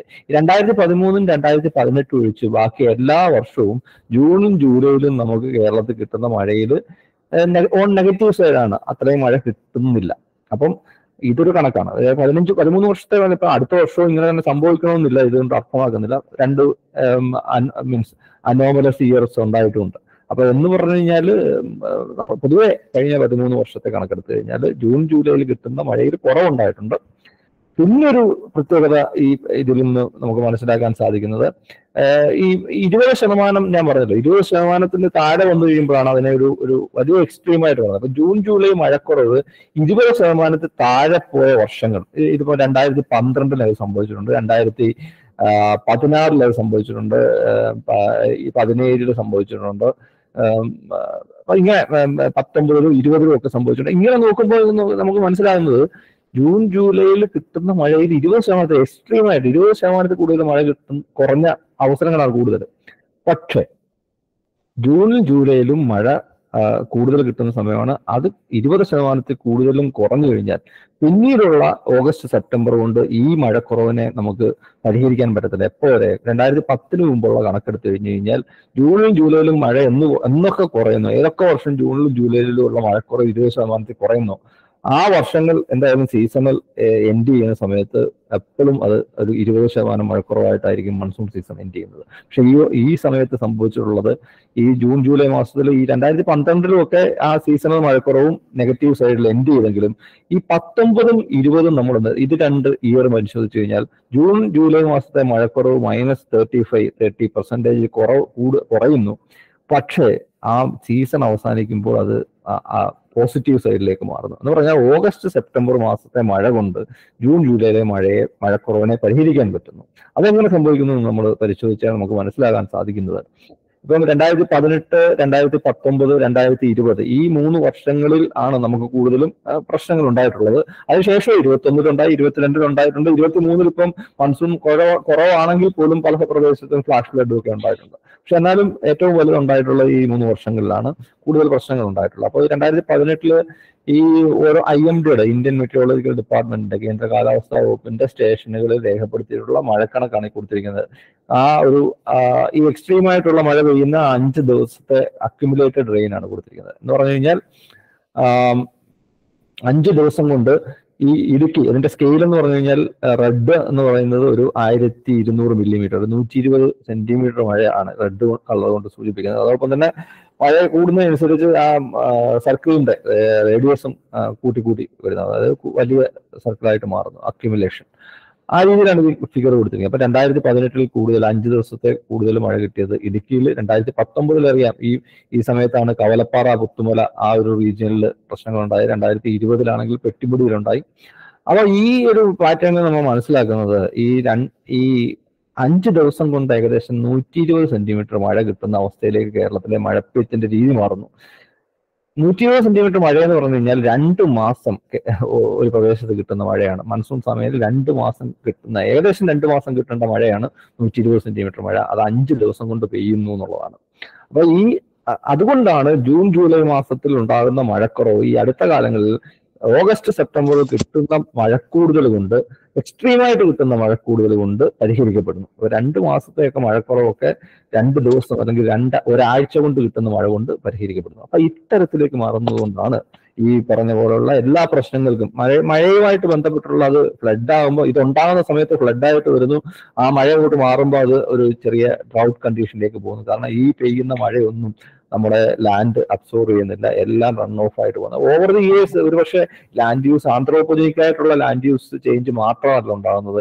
ഈ കഴിഞ്ഞ ഒരു 5-6 വർഷങ്ങളായിട്ട് ഇത്ര വലിയ അതിതീവ്ര മഴയിൽ കുത്തിയൊലിച്ചു പോയിട്ടുള്ള മേൽമണ്ണ് എന്ന് പറയുന്ന ഒരു സംഭവമുണ്ട്. അത് എന്താ പറയുക, മാനുഷികമായിട്ടുള്ള പ്രശ്നങ്ങളല്ല, ഈ അതിതീവ്രമായിട്ടുള്ള കാലാവസ്ഥയുടെ മാറ്റത്തിന്റെ പരമായിട്ട് ഇത്തരം അതിതീവ്ര മഴ കിട്ടുന്ന സമയത്ത് നമ്മുടെ മേൽമണ്ണ് മൊത്തം, ഫലഭൂയിഷ്ഠമായിട്ടുള്ള മേൽമണ്ണ് മൊത്തം ഒഴുകി ഒലിച്ചു പോകുന്നതും വലിയൊരു പ്രശ്നമാണ്. അപ്പം ഇത് ലാൻഡ് യൂസ് പാറ്റേൺ ചേഞ്ച് ചെയ്യുന്നത് പറയുമ്പോൾ ഈ എക്സ്ട്രീമായിട്ടുള്ള ഇവന്റ്സ് ലാൻഡ് യൂസിനെ എങ്ങനെ ചേഞ്ച് ചെയ്യുന്നത് നമ്മൾ പരിശോധിക്കേണ്ടതാണ്. അതായത് ആന്ത്രോപോജനിക്ക് മാത്രമായിട്ടുള്ള പ്രശ്നങ്ങൾ, നാച്ചുറൽ ആയിട്ടുള്ള ഈ ക്ലൈമറ്റ് വേരിയബിലിറ്റിയുടെ പാർട്ടും വരുന്നുണ്ട്. അപ്പൊ ഇങ്ങനെയാണ് സംഭവിച്ചുകൊണ്ടിരിക്കുന്നത്. അപ്പൊ ഇതിന് പ്രധാനപ്പെട്ട കാരണം തേടി നമ്മൾ പോയപ്പോൾ മനസ്സിലായത്, ഈ പൊതുവെ ഇതിന്റെ ആ ഒരു ഇമ്പാക്റ്റ് ആണ് ഞാൻ റൈറ്റ് സൈഡിൽ കൊടുത്തിരിക്കുന്നത്. കാരണം ഇത് ഒരു പ്രദേശത്ത് ഫ്ലാഷ് ഫ്ലഡ് ഉണ്ടാക്കാം, ലാൻഡ് സ്ലൈഡ് ഉണ്ടാക്കാം, അതുപോലെ തന്നെ ചെറിയ ഈ കൊയ്ത്ത്, അതായത് നമ്മൾ കഴിഞ്ഞ വർഷമൊക്കെ എടുത്തു കഴിഞ്ഞാൽ, ഈ വർഷം എടുത്തു കഴിഞ്ഞാലും നെല്ല് വിതയ്ക്കുന്ന അല്ലെങ്കിൽ നെല്ല് കൃഷി തുടങ്ങുന്ന സമയത്ത് മഴ കിട്ടാറേയില്ല. എന്നിട്ടത് മീൻസ് കൊയ്ത് വെക്കുന്ന സമയത്ത് മഴ കിട്ടിയിട്ട് ഇതെല്ലാം കൂടെ ഒന്നിൽ നശിച്ചു പോകുന്ന ഒരു അവസ്ഥയിലേക്ക് മാറുകയാണ്. അത് കിട്ടേണ്ട സമയത്തല്ല മഴ കിട്ടുന്നത്. അങ്ങനെ ആ തരത്തിലാണ് കാർഷിക. അതുപോലെ തന്നെ ഇപ്പം ഈ വിൻഡ് ഗസ്റ്റിന്റെ കാര്യം പറയാം. കാരണം അത് ഒരു വലിയ പ്രശ്നമായിട്ട് മാറുന്നുണ്ട് കേരളത്തിൽ. ഈ പറഞ്ഞ പോലെ ചുരുങ്ങിയ സമയത്തിലുണ്ടാകുന്ന ഈ ചെറിയ ഗസ്റ്റി വിൻഡ്, അത് 60 കിലോമീറ്റർ 70 കിലോമീറ്റർ വരെ സ്പീഡിൽ പോകുന്ന വിൻഡ് അടിച്ചിട്ട് കാറ്റടിച്ചിട്ട് ഈ പറഞ്ഞ പോലെ വാഴ കൃഷിയെയും റബ്ബർ കൃഷിയെയും അതുപോലുള്ള പ്ലാന്റേഷൻ ക്രോപ്സിനെയൊക്കെ വളരെയധികം നശിപ്പിക്കുന്നുണ്ട്. അപ്പൊ ഇതിന് പ്രധാനപ്പെട്ട കാരണം നമ്മൾ കണ്ടെത്തിയത് കേരളത്തിന്റെ പ്രത്യേകിച്ചും പശ്ചിമ തീരത്തിലുണ്ട് പഴയ കാലഘട്ടത്തിൽ ഉണ്ടായിരുന്ന ക്ലൗഡ് എന്ന് പറയുന്നത് വെറും ഷാളോ ക്ലൗഡ്സ് ആണ്. ഇത്രയും ഉയരത്തിലെ പ്രത്യേകിച്ച് മൺസൂൺ സമയത്തിൽ, ഇപ്പോൾ ഉണ്ടാകുന്ന സമയത്തല്ല, മൺസൂൺ സമയത്തിന്റെ കാര്യമാണ് പറയുന്നത്, ഒരു 5 കിലോമീറ്റർ താഴെ ഉണ്ടാകുന്ന ക്ലൗഡ്സ് ആണ്. അപ്പം അത് മാറിയിട്ട് ഇതൊരു വെർട്ടിക്കലായിട്ട് എക്സ്റ്റെൻഡ് ചെയ്യുന്ന സ്ഥലത്തിലേക്ക് ക്ലൗഡ്സ് മാറുന്നു എന്നുള്ളത് ഒരു വലിയ പ്രശ്നമാണ്. അപ്പൊ ഇതിൽ നിന്നാണ് ഈ പറഞ്ഞ പോലെ ഇപ്പോൾ ഉണ്ടാകുന്ന മഴയുടെ കാരണം എന്ന് പറഞ്ഞാൽ ഈ ക്യുമുലോ നിംബസ്, ഇത്തരം വെർട്ടിക്കലി ഡെവലപ്പിംഗ് ക്ലൗഡ്സ് ആണ്. അതിന്റെ ഒരു പ്രത്യേകത എന്ന് പറഞ്ഞാൽ ഇത്രയും ഡെപ്തിൽ, ഈ ഒരു ഡെപ്തിൽ മുഴുവൻ വെള്ളമാണ് സംഭരിച്ചു വെച്ചിരിക്കുന്നത്. അത് മഴയായിട്ട് വരുമ്പം അതിതീവ്രമായിട്ടുള്ള മഴയായിട്ട് വരും. അതോടൊപ്പം തന്നെ ഇതിൽ നിന്ന് താഴോട്ട്, ഇത്തരം മേഘങ്ങളിൽ നിന്ന് താഴോട്ട് ഡൗൺ ഡ്രാഫ്റ്റ് എന്ന് പറയുന്നത് ഇത്രയും ഉയർത്തി നിന്ന് താഴോട്ടടിക്കുന്ന വായുപ്രവാഹമുണ്ട്. ഈ മറ്റേ റെയിൻ ഡ്രോപ്സിന്റെ കൂടെ വരുന്ന ഒരു വായുപ്രവാഹം, അതിനെ നമ്മൾ പൊതുവെ ഡൗൺ ഡ്രാഫ്റ്റ് എന്നാണ് പറയുന്നത്. അപ്പൊ ഇത് മേളിൽ നിന്ന് താഴോട്ട് വരുന്നതിനനുസരിച്ച് ഇതിന്റെ സ്പീഡ് കൂടും. അപ്പം ഏകദേശം ഞാൻ മുമ്പേ പറഞ്ഞ പോലെ ഇത് ഡൈവേർജ് ചെയ്ത് പോകുന്ന കാറ്റ് ആണ് പ്രത്യേകിച്ച് പ്രശ്നങ്ങൾ ഉണ്ടാക്കുന്നത്, ഇത്തരം വിൻഡ് ഗസ്റ്റിനൊക്കെ ഉള്ള കാരണം. അപ്പൊ ഈ ക്ലൗഡ് സ്ട്രക്ചർ മാറുന്നു എന്നുള്ളത് നമ്മുടെ ഒരു പഠനത്തിൽ കാണുന്നുണ്ട്. അപ്പൊ ഇങ്ങനെ ക്ലൗഡ് സ്ട്രക്ചർ മാറുന്നതാണ് ഈ പ്രശ്നങ്ങൾക്കെല്ലാം കാരണം എന്ന് പറയുന്നത്. ഇത് അതിന്റെ ഒരു ക്യുമുലേറ്റീവ് ഡിസ്ട്രിബ്യൂഷൻ ആണ്, അത് ഞാൻ ഡിസ്കസ് ചെയ്യുന്നില്ല. ഇത് ക്ലൗഡ് സ്ട്രക്ചർ മാറുന്ന ഒരു എവിഡൻസ് എന്ന് പറയുന്നത് സാറ്റലൈറ്റ് ഇമേജിൽ നിന്ന് നമുക്ക് ക്ലൗഡിന്റെ ഡെപ്ത് കിട്ടും, അതുപോലെ ക്ലൗഡിന്റെ ഹൈറ്റും കിട്ടും. ഉയരം കൂടിയ മേഘങ്ങൾ എന്ന് പറയുന്നത് ഈ കളർ സ്കെയിലിൽ ബ്ലൂ കളർ ഉള്ളിടത്ത് ഉയരം കൂടിയ കട്ടിയുള്ള മേഘങ്ങളും, അതുപോലെ തന്നെ ഈ റെഡ് യെല്ലോ കളർ എന്ന് പറഞ്ഞു കഴിഞ്ഞാൽ ഈ പ്രദേശത്ത് കിട്ടുന്ന കട്ടി കുറഞ്ഞ ചെറിയ മേഘങ്ങളുമാണ്. അപ്പൊ ഇതിന്റെ ഒരു അനിമേഷൻ 2018 അനിമേഷൻ നോക്കിക്കഴിഞ്ഞു കഴിഞ്ഞാൽ, 2018 വലിയ പ്രളയമാണെന്നൊക്കെ നമ്മൾ പറയുമെങ്കിലും ആ സമയത്തൊന്നും ഇത്രയും വലിയ ക്ലൗഡ് ഒന്നും നമ്മുടെ റീജിയനിലേക്ക് എത്തിയിട്ടില്ല. അതേസമയം 2019 ഈ പറഞ്ഞ പോലെ ഇത്തരം കട്ടി കൂടിയ മേഘങ്ങൾ നമ്മുടെ പ്രദേശത്ത് കൂടുതലായിട്ട് എത്തുന്നുണ്ട്. 2021 അത് തന്നെ സംഭവിച്ചു. പെട്ടിമുടി മീൻസ് കുട്ടികൾ കൊക്കയാർ ഉണ്ടായ ആ സമയത്തുള്ള ക്ലൗഡിന്റെ ഇമേജ് ആണ്. അപ്പൊ ഇത്തരത്തിൽ ഇതിന്റെ ഇമ്പാക്ട് വരുന്നു. അതുകൊണ്ട് പ്രത്യേകിച്ചും ഇത് മറ്റൊരു പഠനമാണ്, ലൈറ്റ്നിങ് ആക്ടിവിറ്റി, അല്ലെങ്കിൽ ലൈറ്റ്നിങ് ഉണ്ടാകുന്നത് കൂടുന്നു. അത് വലിയൊരു പ്രശ്നം. ഇത്തരം വെർട്ടിക്കലി ഡെവലപ്പിംഗ് ക്ലൗഡിലാണ് ലൈറ്റ്നിങ് ആക്ടിവിറ്റി കൂടുതലുള്ളത്. പിന്നീട് നമ്മൾ അറബിക്കടലിലേക്ക് വന്നു കഴിഞ്ഞാൽ അറബിക്കടലിൽ ചൂടാകുന്നത് ഏകദേശം 1.2 ഡിഗ്രി സെൽഷ്യസ് ആണ് അതർ ഓഷ്യൻ. അപ്പൊ ഇതൊരു പ്രശ്നമാണ്. അതുകൊണ്ട് സൈക്ലോണുകൾ അറബിക്കടലിൽ ഉണ്ടാകുന്നത് കൂടുന്നു.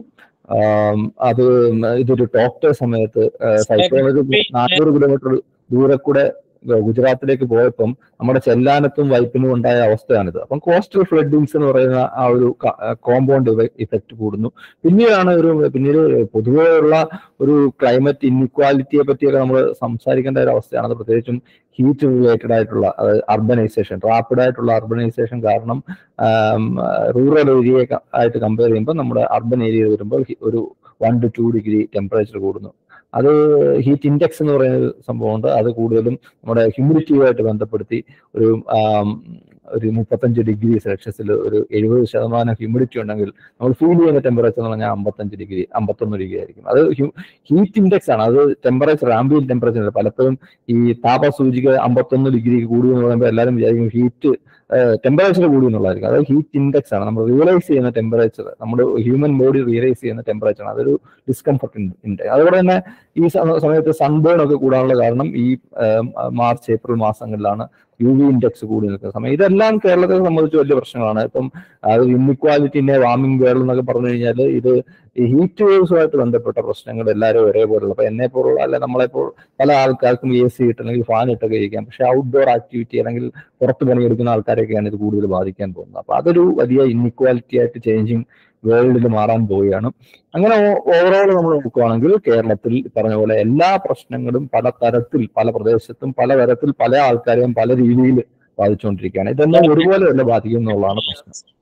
അപ്പം നമ്മൾ ഇതാണ് ഞാൻ ആദ്യം ഇത് പ്രശ്നങ്ങൾ എന്താണ് നമ്മൾ അറിയാതെ നമുക്ക് ഈ പരിഹാരത്തിലേക്ക് പോകാൻ പറ്റില്ല. അപ്പം പ്രശ്നങ്ങളെ കുറിച്ച് നമ്മൾ ആദ്യം മനസ്സിലാക്കണം, എന്നാൽ മാത്രമേ നമുക്ക് പരിഹാരം ഉണ്ടാക്കാൻ പറ്റൂ. അല്ലാതെ ഈ ആഗോളതലത്തിലുള്ള ഒരു പ്രശ്നത്തെയാണ് നമ്മൾ പരിഹരിക്കാൻ പോകുന്നത്. അത് പക്ഷെ പരിഹരിക്കേണ്ടത് മൊത്തം പ്രാദേശിക അടിസ്ഥാനത്തിലാണ്. അതാണ് വിഷയം. നമ്മൾ ക്ലൈമറ്റ് ചേഞ്ച്, ഗ്ലോബൽ വാർമിംഗ് എന്നൊക്കെ പറഞ്ഞ എല്ലാവരും ജനറലൈസ് ചെയ്ത് പറയുമ്പോഴും പ്രശ്നങ്ങളെ നമ്മൾ പ്രാദേശിക അടിസ്ഥാനത്തിൽ എങ്ങനെ പരിഹരിക്കാൻ പറ്റും. ഇപ്പൊ പ്രത്യേകിച്ചും ഈ പറഞ്ഞ പ്രശ്നങ്ങൾ, ക്ലൈമറ്റ് ചേഞ്ചിന്റെ പ്രധാന പ്രശ്നം എക്സ്ട്രീം ഇവന്റ്സ്, അത് ഫ്രീക്വൻസി ആയാലും ഇന്റൻസിറ്റി ആയാലും കൂടുന്നു എന്നുള്ളതാണ്. അതിന്റെ പ്രധാനപ്പെട്ട ഇപ്പം നമ്മൾ ഒരു ഡിസാസ്റ്റർ ആണ്, നമ്മൾ ഡിസാസ്റ്റർ പോയിന്റ് ഓഫ് വ്യൂലാണ് ഞാൻ സംസാരിച്ചുകൊണ്ടിരിക്കുന്നത്. അപ്പൊ അതുകൊണ്ട് ഡിസാസ്റ്റർ റിസ്ക് കൂടിക്കൊണ്ടിരിക്കുകയാണ്. അത് പ്രധാനപ്പെട്ട ഒരു ഇക്വേഷൻ നമ്മൾ എടുത്തു കഴിഞ്ഞാൽ Hazard, vulnerability, exposure, capacity to cope, ഇതൊക്കെ അനുസരിച്ചാണ്. അപ്പൊ ഈ ഹസാർഡ് എന്ന് പറയുന്നതാണ് ഈ പറഞ്ഞ പോലെ അപകടങ്ങൾ, അതായത് കാലാവസ്ഥാ അപകടങ്ങൾ. അതെന്താകാം? അത് അതിതീവ്ര മഴയാകാം, ലൈറ്റ്നിങ് ആകാം, സ്റ്റോം സർജ് ആകാം, ഡ്രൗട്ട് ആകാം, ഹീറ്റ് വേവ്സ് ആകാം, സൈക്ലോൺസ് ആകാം. ഇങ്ങനെയുള്ള അപകടങ്ങളുടെ സാധ്യത കൂടുന്നു എന്നുള്ളതാണ് ഹസാർഡ് കൊണ്ട് ഉദ്ദേശിക്കുന്നത്. അപ്പൊ ഈ റിസ്ക് ഇക്വേഷൻ, നമ്മുടെ അപകട സാധ്യത എന്ന് പറയുന്നത് ഹസാർഡ് കൂടുന്നതിനനുസരിച്ച് കൂടുന്നു, ഹസാർഡ് ക്ലൈമറ്റ് ചേഞ്ചിനനുസരിച്ച് കൂടിക്കൊണ്ടിരിക്കുകയാണ്. ഈ പറഞ്ഞ പോലെ വൾനറബിലിറ്റി, എക്സ്പോഷർ എന്നൊക്കെ പറയുന്നതും ഈ പറഞ്ഞ പോലെ അത് വൾനറബിലിറ്റി എന്നൊക്കെ പറയുമ്പോൾ പീപ്പിൾ, അതായത് സൊസൈറ്റിയും അതുപോലെ തന്നെ നമ്മുടെ സമൂഹവും അതുപോലെ അതിന്റെ പ്രദേശത്തെ ആൾക്കാരുടെ സാമ്പത്തിക അവസ്ഥ, ഇതെല്ലാം അനുസരിച്ചാണ് വൾനറബിലിറ്റി ഒക്കെ ഡിറ്റർമിൻ ചെയ്യുന്നത്. അതുപോലെ തന്നെ ഈ ഹസാർഡ്, അതായത് നമ്മുടെ കൂടുതൽ അതിതീവ്രമായിട്ടുള്ള കാലാവസ്ഥ സംഭവങ്ങൾ ഉണ്ടാകുമ്പം എക്സ്പോഷർ പൊതുവെ കൂടും. അത് ജിയോഗ്രാഫിക് എക്സ്പോഷർ ആയാലും അതുപോലെ തന്നെ ആളുകളുടെ ഹ്യൂമൻ എക്സ്പോഷർ ആയാലും കൂടിക്കൊണ്ടിരിക്കുകയാണ്. അത് ഇൻ എഫക്ട് വൾനറബിലിറ്റിയെ വീണ്ടും കൂട്ടുന്ന ഒരു സംഭവമാണ്. അപ്പൊ അതിനെപ്പറ്റി അത് പിന്നീട് കപ്പാസിറ്റി ടു കോപ്പ്, അവിടെയാണ് ഗവൺമെന്റ് അല്ലെങ്കിൽ പോളിസി മേക്കിംഗ് പ്രോസസ്സിൽ നമുക്ക് എന്ത് ചെയ്യാൻ പറ്റുമെന്നുള്ളത്. അപ്പൊ ഇതില് ഒരു ഹസാർഡ് പ്രൊഡിക്ഷൻ എന്ന് പറയുന്നത് ഇവിടെയാണ് നമ്മൾ ഒരു ബഹുമുഖ തലത്തിലുള്ള ഒരു കോർഡിനേഷൻ നമുക്ക് ആവശ്യം, ആ കൊളാബറേഷൻ. അതായത് ഇതിന്റെ സയൻസ് നമ്മൾ അറിഞ്ഞിരിക്കണം. ഇതിന്റെ സയൻസ് അറിയാതെ നമുക്ക് ഒന്നിനെയും അതിന്റെ ആ ഒരു പൂർണ്ണ അർത്ഥത്തിൽ നമുക്ക് പരിഹരിക്കാൻ സാധിക്കുകയില്ല. അപ്പോൾ അതുകൊണ്ടാണ് സയൻസിനെ പറ്റി നമ്മൾ പറയുന്നത്. അപ്പൊ സയൻസ് നമ്മൾ അറിഞ്ഞിരിക്കണം, എന്താണ് സംഭവിക്കുന്നത് ക്ലിയർ ആയിട്ട് അറിഞ്ഞിരിക്കണം. അതുകൊണ്ട് നമുക്ക് അക്കാഡമിക് ഇൻസ്റ്റിറ്റ്യൂഷൻസ് വേണം. അതോടൊപ്പം തന്നെ കമ്മ്യൂണിറ്റി ഓർഗനൈസേഷൻസ് എന്ന് പറയുന്ന പോലെ KSSB ആകാം, അല്ലെങ്കിൽ മറ്റു ധാരാളം കമ്മ്യൂണിറ്റി ഓർഗനൈസേഷൻസ് ഉണ്ട്. അതുപോലെ തന്നെ ഇത് ഏജൻസിയും ഇത്തരം ഓർഗനൈസേഷൻസുമായിട്ട് എങ്ങനെ നമ്മൾ കൊളാബറേറ്റ് ചെയ്യുന്നു, ഇതെല്ലാം വളരെ പ്രധാനപ്പെട്ടതാണ്. അപ്പൊ അവിടെയാണ് ഒരു പീപ്പിൾ സെൻട്രിക് ആയിട്ടുള്ള അല്ലെങ്കിൽ പ്രാദേശിക അടിസ്ഥാനത്തിൽ ഉള്ള ഇത്തരം പ്രശ്നങ്ങളെ പരിഹരിക്കാൻ പ്രാദേശിക അടിസ്ഥാനത്തിലുള്ള ആ ഒരു പരിഹാര മാർഗങ്ങളെ ആണ് ഉരുത്തിരിഞ്ഞു വരേണ്ടത്. അപ്പൊ അതിൽ പീപ്പിൾ സെൻട്രിക് ആയിട്ടുള്ള അല്ലെങ്കിൽ ജനപങ്കാളിത്തത്തോടുകൂടിയുള്ള ഒരു ദുരന്ത നിവാരണ പ്രവർത്തനം അല്ലെങ്കിൽ കാലാവസ്ഥ അനുരൂപീകരണ പ്രവർത്തനങ്ങളാണ് നമുക്ക് ആവശ്യം. അപ്പൊ അതിന് നമുക്ക് റിസ്ക് നോളജ് ആവശ്യമാണ്. നമ്മുടെ പ്രദേശത്തെ പ്രശ്നങ്ങൾ എന്തൊക്കെയാണെന്ന് നമ്മൾ ആദ്യം അറിഞ്ഞിരിക്കണം. അതിനനുസരിച്ച് സയൻസ് വെച്ചിട്ട് അതിനെ മോണിറ്റർ ചെയ്ത് വാൺ ചെയ്യുന്ന പ്രശ്നങ്ങൾ, അത് സയൻസ് പാർട്ടാണ്. കൂടുതലും സയന്റിസ്റ്റുകൾ അല്ലെങ്കിൽ അക്കാഡമിഷ്യൻസും ചെയ്യേണ്ടതാണ്. അതിനെ ഡിസിമിനേറ്റ് ചെയ്യാനും കമ്മ്യൂണിക്കേറ്റ് ചെയ്യാനും അത് മീഡിയയും അതുപോലെ തന്നെ അവയർനെസ് പ്രോഗ്രാംസും ആവശ്യമാണ്. പിന്നീടാണ് റെസ്പോൺസ് കേപ്പബിലിറ്റി, അത് ഗവൺമെന്റ് മെക്കാനിസത്തിലൂടെ നമ്മൾ ഉണ്ടാക്കേണ്ടത്. അപ്പൊ ഈ ഒരു 4 സംഭവങ്ങൾ ചേരുമ്പോഴാണ് ഈ ഒരു multi weather Hazard warning system, അത് ഡിസാസ്റ്റർ പ്രഡിക്ഷൻ ആയാലും അല്ലെങ്കിൽ അഗ്രികൾച്ചർ ഈ പറഞ്ഞ പോലെ ക്രോപ്പ് വാർണിംഗിലായാലും എല്ലാം അത് നമുക്ക് ആവശ്യമാണ്. അപ്പം പഴയ ഒരു ട്രഡീഷണൽ അപ്രോച്ച് എന്ന് പറഞ്ഞാൽ ഡിസാസ്റ്റർ ഉണ്ടാകുക, നമ്മൾ അതിനനുസരിച്ച് പ്രതികരിക്കുക എന്നുള്ളതാണ്. അപ്പൊ അതൊക്കെ മാറിയിട്ട് ഒരു ഏർലി വാർണിംഗ് സിസ്റ്റത്തിലൂടെ ഒരു ഏർലി ആക്ഷനിലേക്ക് നമ്മൾ പോയി ഡിസാസ്റ്റർ ഉണ്ടാകുന്ന സമയത്ത് കൂടുതൽ പ്രശ്നങ്ങൾ അല്ലെങ്കിൽ കൂടുതൽ, അപ്പൊ സാധാരണ നമ്മുടെ പ്രദേശത്ത് ഉണ്ടാകുന്ന ഒരു വലിയ പ്രശ്നം എന്ന് പറഞ്ഞു കഴിഞ്ഞാൽ നമ്മൾ ഡിസാസ്റ്റർ ഉണ്ടായി കഴിഞ്ഞ് നമ്മൾ അതിനോട് പ്രതികരിക്കുന്നത് കേരളം വളരെ വളരെ മുന്നിലാണ്. പക്ഷെ സംഭവിച്ചു കഴിഞ്ഞാൽ ഈ എന്ത് പ്രശ്നങ്ങൾ ഉണ്ടാകുമ്പോഴും ഇപ്പൊ ഒരു ലാൻഡ് സ്ലൈഡ് ഉണ്ടായി കഴിഞ്ഞാൽ first few hours is very much important. അത് കഴിഞ്ഞിട്ടുള്ള ഒരു സമയം വളരെ ഇമ്പോർട്ടൻ്റ് ആണ്. അപ്പൊ ആ സമയത്ത് കൂടുതൽ മരണങ്ങൾ ഉണ്ടായി കഴിഞ്ഞാലുള്ള പ്രശ്നം വരുന്നതെന്ന് വെച്ച് കഴിഞ്ഞാൽ മണ്ണിനും കല്ലിനും അടിയിൽ കിടക്കുന്ന ആൾക്കാരെ കണ്ടെത്താൻ വേണ്ടി നമ്മൾ കൂടുതൽ ടൈം ഇൻവെസ്റ്റ് ചെയ്യേണ്ടി വരും. അപ്പൊ റെസ്പോൺസിന് ഉള്ള ടൈമിൽ വളരെയധികം ഡിലേ ഉണ്ടാകും. അപ്പൊ ഇങ്ങനത്തെ ഏർലി വാർണിംഗ് സിസ്റ്റം പ്രാദേശിക അടിസ്ഥാനത്തിൽ ഉണ്ടാകണം എന്നുള്ളതാണ് ഇത്തരം പ്രശ്നങ്ങളെ പ്രാദേശിക അടിസ്ഥാനത്തിൽ കൈകാര്യം ചെയ്യുമ്പോൾ നമുക്ക് ആവശ്യം എന്ന് പറയുന്നത്. അപ്പം ഇതിൽ ഒരു V respond to warnings not four disaster. Disaster ഉണ്ടായിട്ടല്ല നമ്മൾ പ്രതികരിക്കുന്നത്, വാർണിംഗിനനുസരിച്ച് ഓരോ പ്രദേശത്തും എടുക്കേണ്ട പ്രവർത്തനങ്ങളിലേക്ക് പോകാറുണ്ടെന്നുള്ളത്. ഇതൊരു സോഷ്യൽ ക്ലൈമറ്റ് ഇൻജസ്റ്റിസ് എന്ന് പറയുന്നത് സോഷ്യൽ ഇൻജസ്റ്റിസ് ആണ്. ക്ലൈമറ്റ് ചേഞ്ച് എന്ന് പറയുമ്പോൾ നമ്മൾ ഒരു പുതിയ പ്രോബ്ലംസ് ഉണ്ടാകുന്നതല്ല, ഒരു സോഷ്യലി നിലനിൽക്കുന്ന പ്രോബ്ലംസിനെ എല്ലാം അഗ്രവേറ്റ് ചെയ്യുന്ന ഒരു എന്താ പറയുന്നത്, ഒരു മൾട്ടിപ്ലയർ ആണ് ഈ ക്ലൈമറ്റ് ചേഞ്ച് എന്ന് പറയുന്നത്. അല്ലാതെ ഇതൊന്നും പുതിയ സോഷ്യൽ ആയിട്ടുള്ള പ്രശ്നങ്ങൾ ഉണ്ടാകുന്നത്, നിലനിൽക്കുന്ന സോഷ്യൽ ഇൻജസ്റ്റിസ് ആയിട്ടുള്ള പ്രോബ്ലംസിനെ ഇത് കൂടുതൽ അഗ്രവേറ്റ് ചെയ്യും എന്നുള്ളതാണ് നമ്മൾ പ്രാദേശിക അടിസ്ഥാനത്തിൽ ചിന്തിക്കുമ്പോൾ നമ്മൾ മനസ്സിലാക്കേണ്ടത്. അതിന് കുറെ മാർഗങ്ങളുണ്ട്. നമ്മൾ ഓക്കെ വന്നപ്പം 400ഓളം മത്സ്യത്തൊഴിലാളികൾ, പാവപ്പെട്ട മത്സ്യത്തൊഴിലാളികൾ കടലിൽ ജീവൻ പൊടിഞ്ഞു. അതോടൊപ്പം തന്നെ ഇപ്പോൾ മത്സ്യ ലഭ്യത കടലിൽ കുറയുകയാണ്. അതനുസരിച്ച് ഈ ആൾക്കാർ, അതുപോലെ തന്നെ ഈ ഓഖിക്ക് ശേഷം പലതരത്തിലുള്ള വാർണിങ്സ് എപ്പോഴും വന്നുകൊണ്ടിരിക്കുകയാണ്. പസഫിക്കിൽ ഒരു ടൈഫൂൺ ഉണ്ടായാലും നമ്മുടെ കേരളത്തിൽ നിന്ന് മീൻ പിടിക്കാൻ പോരെന്ന് പറയും. അങ്ങനെ ഇത് മത്സ്യത്തൊഴിലാളികളെ ജീവനും ജീവനോപാധിയും വധിക്കുന്ന ഒരു പ്രശ്നമായിട്ട് മാറുന്നു. അപ്പൊ ഇതൊരു ചെറിയ ഒരു കോ പ്രൊഡക്ഷൻ ഓഫ് നോളജ്. നമ്മളെക്കാട്ടിലും കൂടുതൽ കടലറിവുള്ള സയന്റിസ്റ്റുകളെ ആയിക്കാട്ടിലും കൂടുതൽ കടലിന്റെ ആ ഒരു റിയൽ എക്സ്പീരിയൻസ്, അല്ലെങ്കിൽ കടലിന്റെ ഡേ ടു ഡേ വേരിയബിലിറ്റി ഏറ്റവും കൂടുതൽ അറിയാൻ പറ്റുന്നത് മത്സ്യത്തൊഴിലാളികൾക്ക് തന്നെ. അവർക്കുള്ള കടലറിവിന്റെ പകുതി പോലും, നേരായിട്ടുള്ള കടലറിവിന്റെ പകുതി പോലും ഒരു സയന്റിസ്റ്റിനോ അല്ലെങ്കിൽ ഒരു വലിയ അക്കാഡമിഷ്യനോ അറിയുകയില്ല എന്നുള്ളത്. അപ്പൊ ഇവിടെയാണ് നമ്മൾ പറയുന്ന തരത്തിലുള്ള കോ പ്രൊഡക്ഷൻ ഓഫ് നോളജ് എന്ന് പറയുന്ന ഒരു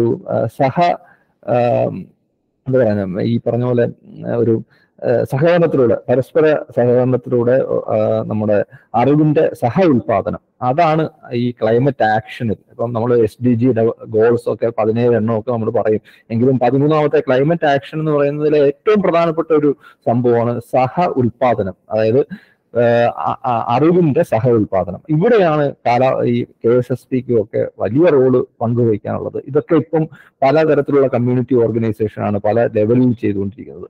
അപ്പൊ ഇത് ഞങ്ങളുടെ ഒരു ചെറിയൊരു പ്രോജക്റ്റിന്റെ പാർട്ടായിട്ട് ഈ മത്സ്യത്തൊഴിലാളികൾക്ക് എന്താണ് ആവശ്യം, നമ്മൾ യഥാർത്ഥത്തിൽ നമ്മൾ സയൻസ് എന്നൊക്കെ പറഞ്ഞാൽ കാലാവസ്ഥാ വ്യതിയാനം എന്നൊക്കെ പറയുമെങ്കിലും പ്രാദേശിക അടിസ്ഥാനത്തിൽ അഭിമുഖീകരിക്കുന്ന പ്രശ്നങ്ങളെ നമ്മൾ ഒരിക്കലും അഡ്രസ്സ് ചെയ്തില്ലെങ്കിൽ നമ്മൾ ഈ കഴിയുന്ന സയൻസിനൊന്നും ഒരു ഗുണമില്ലാതായിട്ട് പോകും. കാരണം ഇത് നമ്മൾ കെട്ടിപ്പെറുക്കി ഒരു പേപ്പറാക്കി കൊണ്ടുവെക്കേണ്ട സംഭവമല്ല. അപ്പൊ ഇത് ജനങ്ങളിലേക്ക് എങ്ങനെ എത്തിക്കാം, അത് ജനങ്ങളുടെ സഹകരണത്തോടു കൂടി അവരുടെ അറിവുകളുടെ മെർജിങ് ഓഫ് നോളജ് എന്ന് പറയുന്ന ഒരു സംഭവമുണ്ട്.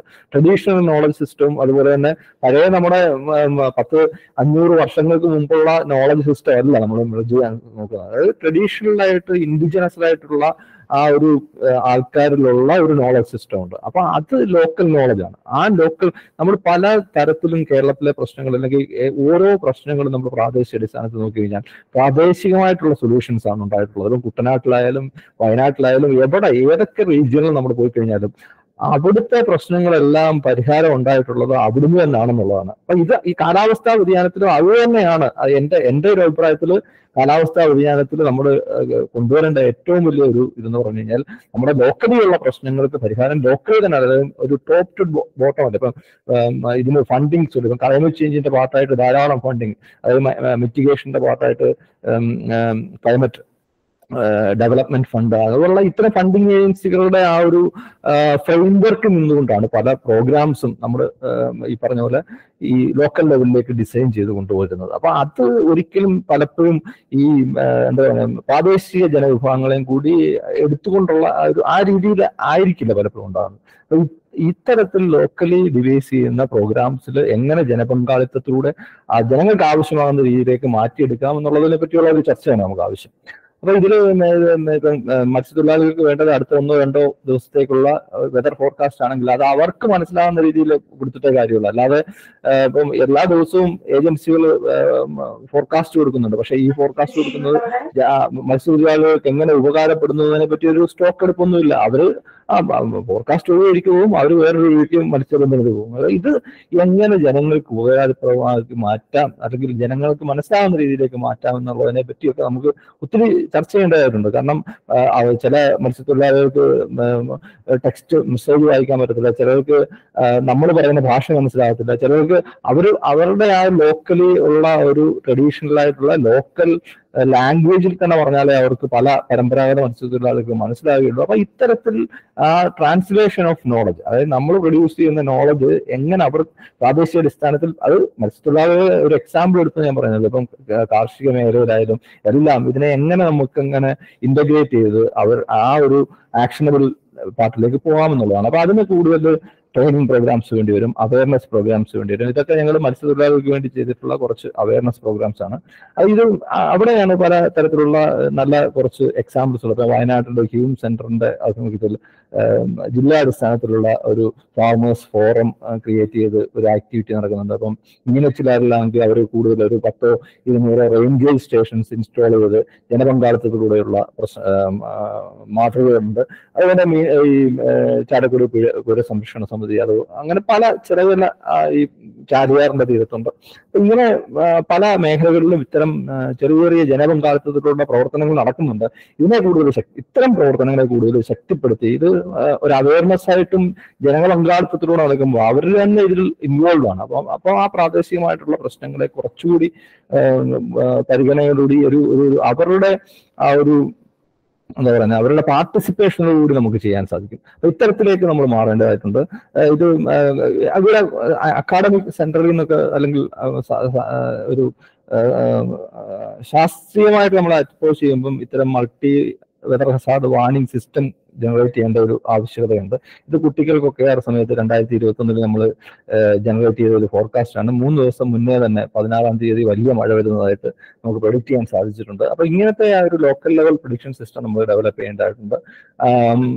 ഇത് കണിച്ചാർ കൊളയാട് എന്ന് പറയുന്ന കണ്ണൂർ ജില്ലയിൽ കഴിഞ്ഞ വർഷം 2022 വലിയ ലാൻഡ് സ്ലൈഡ്, ഈ ഒരു 32ഓളം ലാൻഡ് സ്ലൈഡ് ഒരു 2 പഞ്ചായത്തുകളായിട്ടുണ്ടായി. അവിടെ 3 പേരങ്ങാണ്ട് മരിച്ചുള്ളൂ. പക്ഷെ വളരെയധികം ഏക്കർ കൃഷിഭൂമിയാണ് നശിച്ചു പോയിട്ടുള്ളത്. അപ്പൊ ഇത്തരം ഇൻഫർമേഷൻ കൂടുതലും കാർഷിക വൃത്തിയിലായാലും ഇപ്പം നമ്മൾ ഏറ്റവും കൂടുതൽ അഗ്രികൾച്ചറിനെ പറ്റി സംസാരിക്കുമ്പം നമ്മൾ കൂടുതലും കേൾക്കുന്ന ഒരു വേർഡാണ് ക്ലൈമറ്റ് സ്മാർട്ട് അഗ്രികൾച്ചർ. അതിന്റെ 3 ഏരിയയാണ് ഫോക്കസ് എന്ന് പറഞ്ഞു കഴിഞ്ഞാൽ. അതിന്റെ ഒബ്ജക്റ്റീവ് എന്ന് പറയുന്നത് പ്രൊഡക്ടിവിറ്റി ഇൻക്രീസ് ചെയ്യുക എന്നുള്ളതാണ് അതിന്റെ പ്രൈം ഒബ്ജക്റ്റീവ്.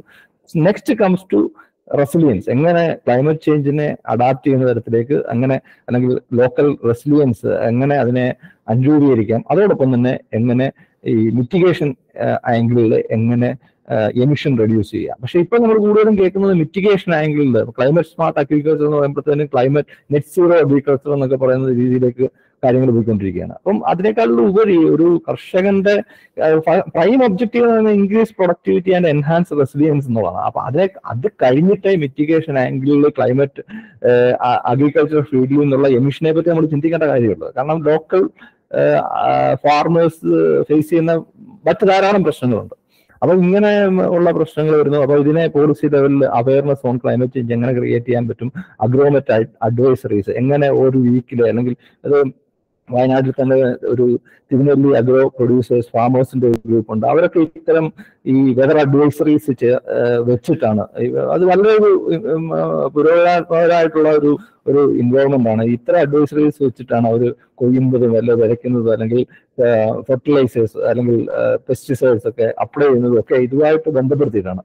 ഇത്തരത്തിലേക്ക് നമുക്ക് മാറാൻ സാധിക്കും. അപ്പം early warning is A chain of people link to A chain of action that makes it works. അതുപോലെ തന്നെ ഡിസാസ്റ്റർ റിസ്ക് റിഡക്ഷന് 2 ഒബ്ജക്റ്റീവ് ഉണ്ട്. ഒന്ന് റിസ്ക് മാനേജ്മെന്റ്, അതൊരു ലോങ് ടേമിൽ നടക്കുന്നതാണ്. എങ്ങനെ നമുക്ക് ഒരു പ്രദേശത്തെ ഒരു ഹൈ ഒരു ഹോട്ട്സ്പോട്ട് റീജിയൻ ആണെങ്കിൽ ഓവർ ദി ഇയേഴ്സ് ലോങ് ടൈമിൽ എങ്ങനെ നമുക്കത് കുറയ്ക്കാൻ പറ്റും. പിന്നെ എമർജൻസി മാനേജ്മെന്റ് ഒരു ഷോർട്ട് ടൈമിൽ ഹ്രസ്വകാല അടിസ്ഥാനത്തിൽ നമുക്ക് എങ്ങനെ അതിന്റെ ഇമ്പാക്ട് കുറയ്ക്കാൻ പറ്റും എന്നുള്ളതാണ്. അപ്പം നമ്മൾ ഇൻ സമ്മറി നമ്മൾ പറഞ്ഞു കഴിഞ്ഞാൽ ഈ പ്രോബ്ലംസ് എല്ലാം ഞാൻ ലിസ്റ്റ് ഔട്ട് ചെയ്തു. സൊല്യൂഷനും ഏകദേശം എല്ലാം നമുക്ക് ലോക്കലി ചെയ്യാവുന്ന കാര്യങ്ങളൊക്കെ നമുക്ക് പറഞ്ഞു കഴിഞ്ഞു. കൂടുതൽ ചെയ്യാനുണ്ട് നമുക്ക്. പക്ഷെ എന്നിരുന്നാലും ഞാൻ ഈ ഒരു സ്ലൈഡോടെ നിർത്തുകയാണ്. ലോക്കൽ അഡാപ്റ്റേഷൻ ഇത് കേരളത്തിൽ നിന്നുള്ള ഒരു പിക്ചറാണ്. ഒരു ചേട്ടൻ ഇതാണ് ലോക്കൽ അഡാപ്റ്റേഷൻ. പുള്ളി വലിയ മതിലൊക്കെ കെട്ടിയിട്ട് പുള്ളി വെള്ളമാണ്, വെള്ളത്തിൽ കൂടെ പുള്ളി അഡാപ്റ്റ് ചെയ്ത് പോയിക്കൊണ്ടിരിക്കുകയാണ്. ഇത് നമ്മുടെ ടെക്നോ പാർക്കിൽ കഴിഞ്ഞ മാസം ഉണ്ടായ മഴയിൽ ഈ പ്രദേശത്ത്, അതായത് 2 മതിലിനുള്ളിൽ കൂടെ വെള്ളം പോകുന്നതാണ് കാണിച്ചിരിക്കുന്നത്. അപ്പൊ ഇത്തരത്തിൽ ആണ് നമ്മുടെ ലാൻഡ് യൂസ് മാറ്റാൻ. അപ്പൊ എല്ലാ ചെറിയ മഴ വന്നു കഴിഞ്ഞാൽ എന്തുകൊണ്ട് ഇങ്ങനത്തെ പ്രശ്നങ്ങൾ ഉണ്ടാകുന്നു നമ്മൾ പരിശോധിക്കേണ്ടതായിട്ടുണ്ട്. അപ്പൊ ഇങ്ങനെ ഉള്ള ഈ രീതിയിൽ പ്രാദേശികാടിസ്ഥാനത്തിൽ എങ്ങനെ നമുക്ക് പണ്ടത്തെ പോലുള്ള ജൈവ വേദികളൊന്നും ഇപ്പൊ എടുത്തും കാണാനില്ല. എല്ലായിടത്തും ഇപ്പം വലിയ മതിലാണ്. അപ്പൊ അങ്ങനെ ലാൻഡ് യൂസിൽ വന്നിട്ടുള്ള മാറ്റങ്ങൾ. അപ്പൊ ഇതുപോലെ തന്നെ പ്രാദേശികമായിട്ടുള്ള ഒരു ചെറിയ മഴ വരുമ്പോൾ തന്നെ പ്രാദേശികമായിട്ട് അതായത് തോടിലൂടെ ഒഴുകുന്നതിനേക്കാളും കൂടുതൽ വെള്ളം തോടിലൂടെ ഒഴുകി പോകുന്ന അവസ്ഥ വരിക. അപ്പൊ ഇതൊക്കെ കൂടുതലും കാലാവസ്ഥാ വ്യതിയാനമായിട്ട് മാറുമ്പോൾ ഈ ഡ്രെയിനേജ് സിസ്റ്റമായിട്ടുള്ള പ്രശ്നങ്ങളാണ് കൂടുതലും വന്നുകൊണ്ടിരിക്കുന്നത്. ഇത്തരത്തിൽ ഉള്ള പരിഹാരങ്ങൾ അതിങ്ങനെ ജനപങ്കാളിത്തത്തോടുകൂടി ഈ പോളിസി ലെവലിൽ ഇതിനെ എങ്ങനെ അഡ്രസ് ചെയ്യാമെന്നാണ് നമ്മൾ ചിന്തിക്കേണ്ടത്. ഞാൻ ഇവിടെ നിർത്തുകയാണ്. എന്റെ ചോദ്യം എന്ന് വെച്ചാൽ ഇപ്പോ ഇന്ത്യയില് ഈ ഇടയ്ക്ക് നമ്മള് ഫോണിൽ എല്ലാവർക്കും ഒരു മെസ്സേജ് കിട്ടിയിട്ടുണ്ടോ എന്തോ, ഒരു സാമ്പിൾ ടെസ്റ്റിംഗ് മെസ്സേജ് പോലെ EAS സിസ്റ്റം. അപ്പോഴ് അതായത് നമ്മുടെ ഫോണിൽ ഇപ്പൊ എന്തെങ്കിലും ഒരു ക്ലൈമറ്റ് ഇഷ്യൂ വന്ന് ഡിസാസ്റ്റർ വരികയാണെങ്കിൽ ഒരു മെസ്സേജ് പോപ്പപ്പ് ആവും, ഇപ്പോ ഇങ്ങനെ ഒരു സംഭവം നടക്കാൻ പോവാണ്, അതുകൊണ്ട് എല്ലാരും പ്രിപ്പയർഡ് ആയിരിക്കണം. അത് ജപ്പാനിൽ നിന്ന് തന്നെ ഇപ്പൊ അത് ടിവിയിലും ഫോണിലും എല്ലാത്തിലും ഓൾറെഡി ഉണ്ട്. അപ്പോഴേ എന്റെ ഡൗട്ട് എന്ന് വെച്ചാൽ അപ്പൊ ഈ കാലാവസ്ഥ ഇങ്ങനെ മാറിക്കൊണ്ടിരിക്കുകയാണല്ലോ, അപ്പൊ അവര് ഇപ്പൊ ഒരു ഫ്ലഡ് വരാന്, ഫ്ലഡ് അല്ലെങ്കിൽ ലാൻഡ് സ്ലൈഡൊക്കെ അതൊക്കെ എങ്ങനെയാണ്, അത് പിഴവൊക്കെ സംഭവിക്കാൻ ചാൻസ് ഉണ്ടോ? അത് അഥവാ ഇനി സംഭവിച്ചാലും തന്നെ അവര് അതിനെ എങ്ങനെയായിരിക്കും അതിന്റെ ക്ലിയറൻസ് എല്ലാം ചെയ്യുന്നത്? വളരെ നല്ലൊരു ക്വസ്റ്റ്യൻ ആണ് അഭിജിത്ത് ചോദിച്ചത്. അത് ടെസ്റ്റ് ചെയ്യുമെന്ന് പറഞ്ഞാൽ ഇപ്പം കാരണം പണ്ട് ഇതുപോലത്തെ മെസ്സേജ് പാസിംഗ് സിസ്റ്റം ആയിരുന്നു നിലനിന്നിരുന്നത്. അപ്പൊ അതിന്റെ പ്രശ്നം വെച്ചാൽ നമുക്കിപ്പം വാട്സപ്പിലും നമ്മുടെ മൊബൈലിലും ഒക്കെ ആയിട്ട് ധാരാളം ഈ ജങ്ക് മെസ്സേജുകളും ഒക്കെ വരുന്നതുകൊണ്ട് പലരും മെസ്സേജുകൾ ഇങ്ങനെ കൂടിയിട്ട് ചിലതൊന്നും വായിക്കാൻ പോകുന്ന സമയമില്ലാതെ അൺനോട്ടീസ്ഡ് ആയിട്ട് പോകാറുണ്ട്. അപ്പൊ അങ്ങനെ അത് ഒഴിവാക്കാൻ വേണ്ടിയിട്ട് ടെലികോം ഡിപ്പാർട്ട്മെന്റ് ഓൾ ഇന്ത്യ തലത്തിൽ നടത്തിയിട്ടുള്ള ഒരു ടെസ്റ്റിംഗ് ആണ് അത്. അതായത് വലിയൊരു എമർജൻസി സിറ്റുവേഷൻ ഉണ്ടാകുമ്പം സാധാരണ വരുന്ന മെസ്സേജുകൾക്ക് ഉപരി ഒരു എമർജൻസി മെസ്സേജ് എത്തിക്കുക എന്നുള്ളതാണ് അതിന്റെ ഒബ്ജക്റ്റീവ് എന്ന് പറയുന്നത്. അതിനു വേണ്ടിയിട്ടാണ് അത് ചെയ്യുന്നത്. അപ്പൊ അത് കൂടുതലും കൊടുക്കുന്നത് ലാസ്റ്റ് മൈൽ. ഇപ്പൊ നമ്മൾ പലപ്പോഴും കേട്ടിട്ടുണ്ട് green alert, yellow alert, orange alert, red alert. അപ്പൊ ഈ ഇപ്പം പേപ്പറുകളൊക്കെ ഒരു ഗ്രീനിന് വരെ, ഗ്രീൻ അലേർട്ട് എന്ന് പറഞ്ഞാൽ അങ്ങനെ ഒരു അലേർട്ട് ഇല്ല. ഗ്രീൻ അലേർട്ട് എന്ന് പറഞ്ഞാൽ ചെറിയൊരു മഴയുടെ സാധ്യത ഉണ്ടെന്നുള്ളത്. അപ്പൊ എല്ലാവരും യെല്ലോ അലേർട്ട് എന്ന് പറഞ്ഞാൽ നമ്മൾ ഈ മാറുന്ന കാലാവസ്ഥയെ ശ്രദ്ധിക്കുക എന്നുള്ളത് മാത്രമേ ഉള്ളൂ യെല്ലോ അലേർട്ട്. ഓറഞ്ച് അലേർട്ട് എന്ന് പറഞ്ഞു കഴിഞ്ഞാൽ കാലാവസ്ഥയിൽ മാറ്റം വരുന്നുണ്ട്, എല്ലാവരും ഏത് അടിയന്തര സാഹചര്യം നേരിടാനും സജ്ജമായിരിക്കുക എന്നുള്ളതാണ് ഓറഞ്ച് അലേർട്ട്. റെഡ് അലേർട്ട് എന്ന് പറഞ്ഞാൽ ടേക്ക് ആക്ഷൻ എന്നുള്ളതാണ്. റെഡ് അലേർട്ട് വന്നു കഴിഞ്ഞു കഴിഞ്ഞാൽ without thinking toys you have to take. ഇപ്പം ഇവാക്യുവേഷൻ പറയുമെങ്കിൽ നമ്മളത് ചെയ്യുക എന്നുള്ളതാണ്. കൂടുതലും ഇത്തരം മെസ്സേജുകൾ കൂടുതലും വരാൻ സാധ്യതയുള്ളത് പറഞ്ഞ പോലെ ഈ ടേക്ക് ആക്ഷൻ എന്ന് പറയുന്ന റെഡ് അലേർട്ട് സ്റ്റേജിലേക്ക് ഒരു എമർജൻസി സിറ്റുവേഷൻ വരുമ്പോഴാണ് ഈ പറഞ്ഞ പോലെ മെസ്സേജുകൾ പാസ് ചെയ്യാനുള്ള സാധ്യത. അപ്പൊ അതിലും ഫാൾസ് അലാംസും ഒക്കെ ഉണ്ടാകാം. അതൊക്കെ 100% ആക്യുറേറ്റ് ആയിട്ടൊന്നും നമുക്കൊരു വെതറും ധരിക്കാൻ പറ്റത്തില്ല. അതൊക്കെ ഫാൾസ് അലാംസ് ഒക്കെ ഉണ്ടാകാമോ, അത് നമ്മൾ റെക്ടിഫൈ ചെയ്തേ കൊണ്ടുവരാൻ പറ്റും. അതർവൈസ് ഈ ടെക്സ്റ്റ് മെസ്സേജ് അതിനുവേണ്ടി ഉണ്ടാക്കിയാണ്. ഇപ്പൊ ഒരു സൈക്ലോൺ വരുന്നു. ഇപ്പം ബിവർജോയ് എന്ന് പറയുന്ന സൈക്ലോൺ ഈ വർഷം ഉണ്ടായി. ഗുജറാത്തിൽ പോയി അടിച്ചു, ആരും മരിച്ചില്ല. കാരണം അവിടുന്ന് 3 ലക്ഷം ആൾക്കാരെയാണ് ഇവാക്യുവേറ്റ് ചെയ്തത്. ആ സമയത്ത് കൊടുക്കുന്ന ഒരു ടൈപ്പ് അലേർട്ട് സിസ്റ്റമാണ് ഇതിലൂടെ ടെസ്റ്റ് ചെയ്തത്. അതേസമയം അത് ഗുജറാത്തിലേക്ക് പോകുന്ന സമയത്ത് കേരളത്തിൽ അത് കൊടുക്കത്തില്ല. അപ്പൊ അങ്ങനെ അത് ഓരോ റീജിയനിലും ഇത് എത്രത്തോളം ഇമ്പാക്ട് ഉണ്ടാക്കും, അത് ഇമ്പാക്ട് കൂടുതൽ ഉണ്ടാകാൻ സാധ്യതയുള്ള മേഖലയിലുള്ള ആൾക്കാർക്ക് മാത്രമേ ആ മെസ്സേജ് ചെല്ലത്തുള്ളൂ. അപ്പൊ അത് സെലക്ട് ചെയ്ത് കൊടുക്കാൻ പറ്റും. ഈ മൊബൈൽ ടവർ ലൊക്കേഷൻ അനുസരിച്ച് ഇത്ര ഏരിയയിലുള്ള ടവറുകൾ വർക്ക് ചെയ്യുന്ന മൊബൈലുകളിൽ മാത്രം ആ മെസ്സേജ് സെലക്ട് ചെയ്ത് പോകും. അപ്പൊ ഇങ്ങനെയൊക്കെയാണ് ആ സിസ്റ്റം വർക്ക് ചെയ്യുന്നത്. സർ, അപ്പൊ അവരിനി ഫോൾസ് അലാംസ് അങ്ങനെ വിടുവാണെങ്കിൽ അപ്പൊ അവര് എന്താണ് അപ്പൊ അതിന്റെ കോൺസിക്വൻസസും എല്ലാം അതിനെ ക്ലിയർ ചെയ്യാനായിട്ട് അവരെന്താ ചെയ്യുക? ഫോൾസ് അലാം ഞാൻ പറഞ്ഞില്ലേ, അത് ഓരോ സിറ്റുവേഷൻ അനുസരിച്ച് സിറ്റുവേഷനിലായിട്ടാണ് കൊടുക്കുന്നത്. അപ്പൊ ലാസ്റ്റ് മൈലായിട്ട് കൊടുക്കുന്ന ഒരു എമർജൻസി അലേർട്ട് സിസ്റ്റമാണ്. അപ്പം അതിലൂടെ എന്ന് പറഞ്ഞു കഴിഞ്ഞാൽ ഫോൾസ് അലാം വളരെ കുറച്ചേ അത് ചെയ്യാൻ പറ്റൂ. കാരണം ഒരു 10% ഫോൾസ് അലാം പോലും അത് അക്കോമഡേറ്റ് ചെയ്യാൻ പാടില്ല എന്നുള്ളതാണ്. കാരണം ഇപ്പം ഈ 3 ലക്ഷം ആൾക്കാരെ ഇവാക്യുവേറ്റ് ചെയ്യുമ്പോൾ ഈ 3 ലക്ഷം മാറ്റിയ ആൾക്കാരുടെ വീട്ടിൽ പോയി സൈക്ലോൺ അടിച്ചിട്ടുണ്ടാവില്ല. അപ്പൊ അതൊരു ലിമിറ്റേഷൻ ആണ്. ഇപ്പം ലാൻഡ് സ്ലൈഡ് ഉണ്ടാകുമ്പോൾ എക്സാക്ട് ആയിട്ട് നമ്മുടെ ഒരു വീട്ടിൽ നിന്ന് മാത്രം 1-2 വീടുകൾ ഉൾപ്പെടുന്ന ഒരു ഏരിയയിലായിരിക്കും ഒരു ലാൻഡ് സ്ലൈഡ് സ്വാഭാവികമായിട്ട് ഉണ്ടാവുക. പക്ഷെ ആ പ്രദേശത്തുള്ളവരെ മൊത്തം ചിലപ്പോൾ മാറ്റേണ്ടി വരും. അപ്പൊ അങ്ങനെയുള്ള പ്രശ്നങ്ങളൊക്കെ ഉണ്ട്. അതൊക്കെ നമ്മൾ അതുമായിട്ട് പൊരുത്തപ്പെട്ടു പോകുക എന്നുള്ളതേ ഉള്ളൂ. എൻ്റെ പേര് സുരേഷ് എന്നാണ്. ഇപ്പോഴത്തെ റഡാറ് മറ്റ് സംവിധാനങ്ങളൊക്കെ വെച്ച് എത്ര ദിവസത്തെ കാലാവസ്ഥ മുൻകൂട്ടി ഒരുമാതിരി കൃത്യമായിട്ട് പ്രവചിക്കാൻ പറ്റും? അതൊരു നല്ല ക്വസ്റ്റ്യൻ ആണ്.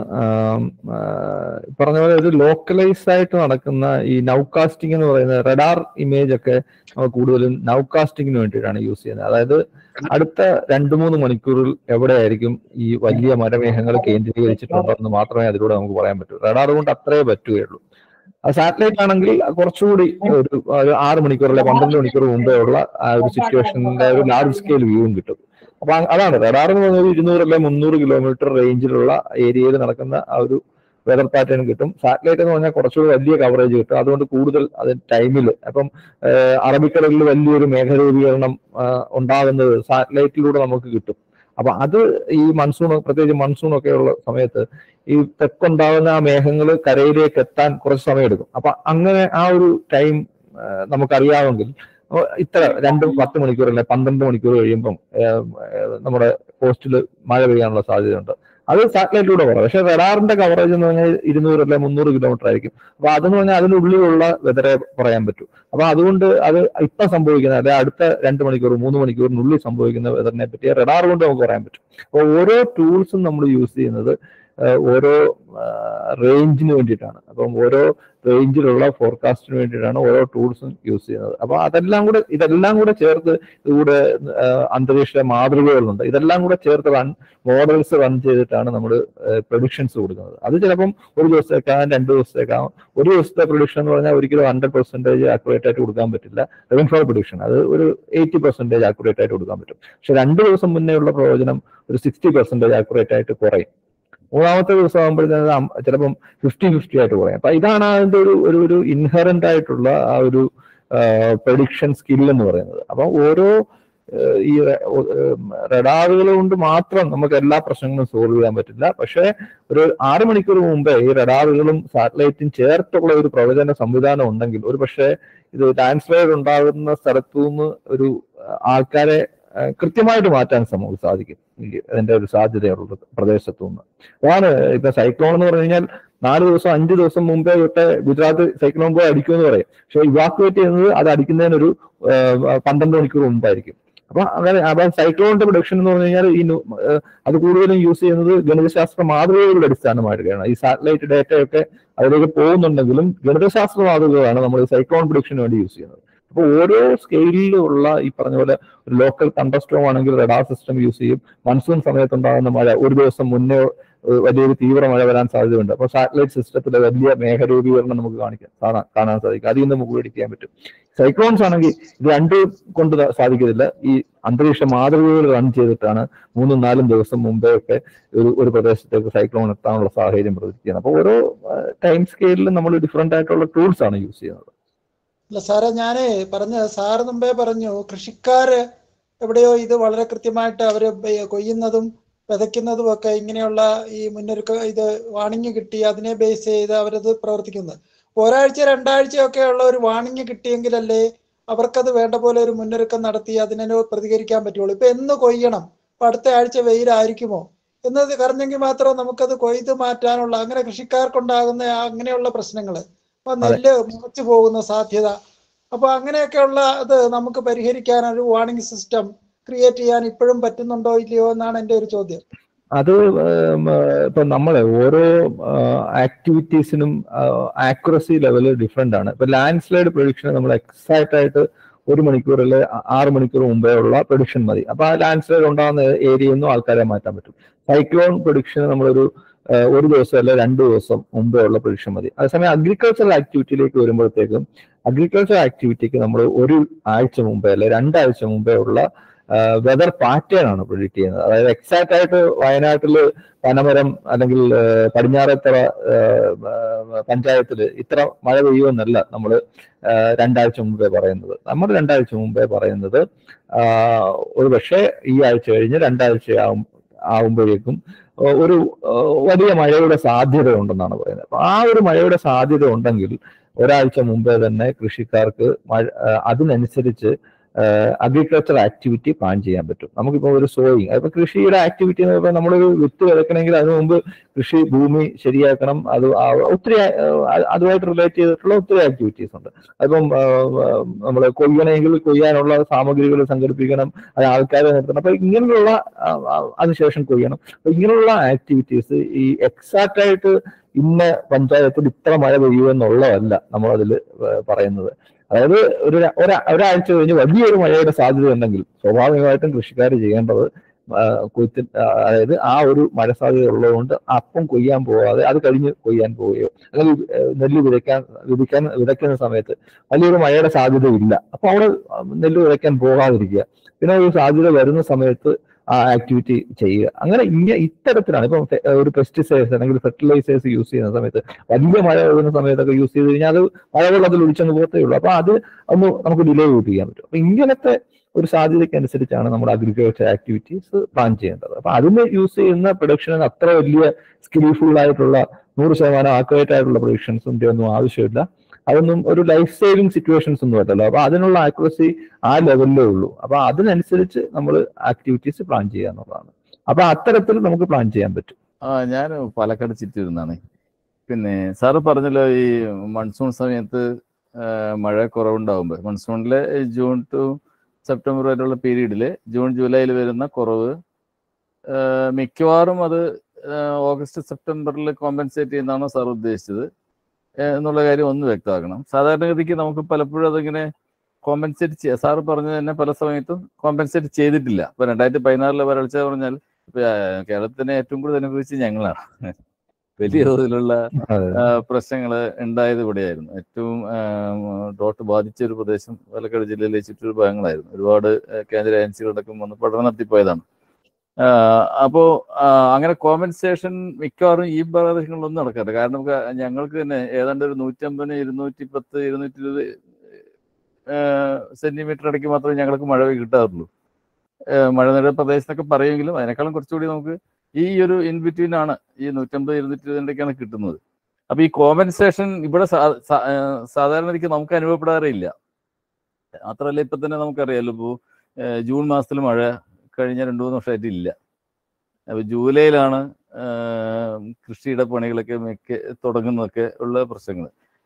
പക്ഷേ വേറൊരു കാര്യം എന്താ വെച്ചാൽ ഇപ്പൊ പല സമയത്തും ഈ പോസ്റ്റ് മൺസൂൺ പ്രീ മൺസൂൺ സമയത്തെ കാര്യങ്ങൾ പോസ്റ്റ് മൺസൂൺ കാലഘട്ടത്ത് പരിഹരിക്കുന്ന പോലെയുള്ള ഒരു അനുഭവം നമുക്ക് കഴിഞ്ഞ ഒരു കുറച്ച് വർഷങ്ങളായിട്ടുണ്ട്. ഇപ്പൊ തന്നെ ഈ വർഷം തന്നെ നല്ല മഴ പെയ്തുകൊണ്ടിരിക്കുന്നുണ്ട്. ഈ മൺസൂൺ സമയത്ത് 36% കുറവുണ്ടെങ്കിൽ പോലും നമുക്കിപ്പോൾ അത് കുറച്ച് പരിഹരിക്കുന്നത്. പക്ഷേ മൺസൂൺ സമയത്ത് കിട്ടേണ്ടത് ആ സമയത്ത് കിട്ടിയില്ലെങ്കിൽ ആ സമയത്ത് എല്ലാ ആക്ടിവിറ്റീസും നമുക്ക് താറുമാറാവുകയാണ്. അത് കേരളത്തിന് മൊത്തം സാമ്പത്തിക വ്യവസ്ഥയെ തന്നെ തകർക്കുന്ന തരത്തിലേക്കാണ്. അപ്പോൾ ഈ അതിനൊക്കെ നമുക്ക് ഇപ്പൊ പ്രാദേശികമായിട്ട് പരിഹാരങ്ങളാണ് നമ്മൾ കാണണം എന്ന് പറയുമ്പോൾ തന്നെ അത്തരം കാര്യങ്ങളോട് നമുക്ക് എങ്ങനെയാണ് പ്രാദേശികമായിട്ട് ഇതിന്റെ തീവ്രത കുറയ്ക്കാനോ അല്ലെങ്കിൽ ഇത് നമ്മുടെ സമ്പദ്വ്യവസ്ഥയ്ക്ക് സഹായമായ രീതിയിലോ ഇതിലേക്ക് മാറ്റം വരുത്തി എന്ത് ചെയ്യാൻ പറ്റും എന്നുള്ളതൊരു പ്രശ്നമാണ്. അപ്പൊ എന്തെങ്കിലും സാറൊന്ന് പറയാൻ പറ്റും? അതെ, മറ്റേ ഇതിനു മുമ്പുള്ള ക്വസ്റ്റ്യനുമായിട്ട് കണക്ട് ചെയ്തിട്ട് പറയാം. അതായത് ഈ ജൂൺ ജൂലൈയിൽ ഈ വർഷം അത് ഉണ്ടായില്ല. ജൂണിലും ജൂലൈയിലും മഴക്കുറവായിരുന്നു. ഓഗസ്റ്റില് ഒട്ടും മഴ കിട്ടിയില്ല, സെപ്റ്റംബറിലും കിട്ടിയില്ല. അത് ഈ വർഷത്തെ ഒരു അനോമലിയാണ്. അതേസമയം ഒക്ടോബർ നവംബറിൽ മഴ അങ്ങനെ തന്നെയാണ് ഞാൻ ആദ്യം കാണിച്ച ഒരു ഗ്രാഫിൽ അത് പറയുകയുണ്ടായി. ഒക്ടോബർ നവംബർ ഡിസംബർ മാസത്തിൽ മഴ കൂടുന്ന ഒരു പാറ്റേൺ കാണുന്നുണ്ടെന്ന് പറഞ്ഞ ഒരു ഗ്രാഫ് ഞാൻ സാറ് ശ്രദ്ധിച്ചിട്ടുണ്ടാവുമെന്ന് എനിക്ക് അറിഞ്ഞുകൂടാ. പക്ഷെ JJSൽ അതായത് ജൂൺ ജൂലൈയിൽ മഴ കുറയുന്നതും ഒക്ടോബർ നവംബർ ഡിസംബറിൽ 2018 നമ്മൾ പബ്ലിഷ് ചെയ്ത ഒരു പേപ്പറാണ്. അപ്പൊ അങ്ങനെ മൺസൂൺ കിട്ടുന്ന സമയത്ത് കിട്ടുന്ന മഴയുടെ ഒരു പാറ്റേണിലേക്ക് ഈ പോസ്റ്റ് മൺസൂണിലെ മഴയുടെ ഒരു പാറ്റേൺ വ്യാപകമായിട്ട് മാറുന്നതായിട്ട് നമ്മുടെ ശ്രദ്ധയിൽപ്പെട്ടിട്ടുണ്ട്. അത് പഠനങ്ങളിലൂടെ നമ്മൾ അതിന് പ്രധാനപ്പെട്ട കാരണമാണ് ഈ പറഞ്ഞ പോലെ ഡീപ്പായിട്ട് ക്ലൗഡ് ഡെവലപ്പ് ചെയ്യുന്നു, അതിന്റെ ഏരിയയുടെ എക്സ്റ്റെന്റ് കൂടുന്നു. പണ്ട് കാലത്ത് തുലാമഴ എന്ന് പറഞ്ഞാൽ ഒരു പഞ്ചായത്ത് കിട്ടാൻ അടുത്ത പഞ്ചായത്ത് കിട്ടില്ല. ഇപ്പൊ അങ്ങനെയല്ല, ഒരു ജില്ല മൊത്തമാണ് തുലാമഴ. ഒരു ജില്ലയല്ല, തെക്കൻ ജില്ല മൊത്തം കേന്ദ്രീകരിച്ച് തുലാമഴ. മൺസൂണിന്റെ പാറ്റേണാണത്. അപ്പൊ അത്തരത്തിൽ അതെല്ലാം നമ്മൾ നോട്ടീസ് ചെയ്ത് റിപ്പോർട്ട് ചെയ്തിട്ടുള്ള പഠനങ്ങളാണ്. ഇപ്പൊ സംഭവിച്ചുകൊണ്ടിരിക്കുന്നത് മൊത്തം 2018-ലും 2019-ലും ഒക്കെ ആയിട്ട് പബ്ലിഷ് ചെയ്തിട്ടുള്ള പേപ്പറുകളാണ്. അപ്പം അവതരണം നടത്തിയിട്ട് സമയം പോയോ? അല്ല, ഇത് റെലവെന്റ് ആയിട്ടുള്ള ക്വസ്റ്റ്യൻസ് ആണ്, നമുക്കത് അഡ്രസ് ചെയ്യാതെ പോകാനും പറ്റില്ലല്ലോ. അത് ചോദിച്ചത് റെലവെന്റ് ആയിട്ടുള്ള ക്വസ്റ്റ്യൻ ആണ്. അപ്പൊ അതില് പ്രാദേശിക അടിസ്ഥാനത്തിൽ അത് അൻരൂപീകരണം എന്ന് പറഞ്ഞാൽ ഇതിന് ഇത്തരം പ്രൊഡിക്ഷൻസ് ഇല്ല. ഞാൻ മുമ്പ് പറഞ്ഞല്ലോ, ഓരോ റേഞ്ചിലുള്ള പ്രൊഡിക്ഷൻസ് ഉണ്ട്. അപ്പൊ ഓരോ റേഞ്ചിലുള്ള അഗ്രികൾച്ചർ ആക്ടിവിറ്റീസിന് ഏറ്റവും കൂടുതൽ പ്രയോജനം ചെയ്യുന്നത് ഒരു 1 വീക്ക് അല്ല 2 വീക്ക് ഇൻ അഡ്വാൻസ് മഴയുടെ സാധ്യതയ്ക്ക് അനുസരിച്ചുള്ള ഒരു പ്രൊഡിക്ഷൻ ആണ്. അത് അഗ്രികൾച്ചർ ആക്ടിവിറ്റി നമുക്ക് പ്ലാൻ ചെയ്യാൻ പറ്റുന്നത്. അപ്പൊ അത്തരം പ്രൊഡിക്ഷൻ ആണ് നമ്മൾ അഗ്രികൾച്ചർ ആക്ടിവിറ്റീസ് ആയിട്ട് യൂസ് ചെയ്യുന്നത്. അതോടൊപ്പം തന്നെ 1-2 ദിവസം മുമ്പേ ഉള്ള അതിതീവ്ര മഴയുടെ സാധ്യത. ഇപ്പൊ ഇതിനെ എങ്ങനെ നമുക്ക് പ്രാദേശിക അടിസ്ഥാനത്തിലുള്ള അഗ്രികൾച്ചർ ആക്ടിവിറ്റീസുമായിട്ട് ലിങ്ക് ചെയ്യാം എന്നാണ് നമ്മൾ ചിന്തിക്കേണ്ടത്.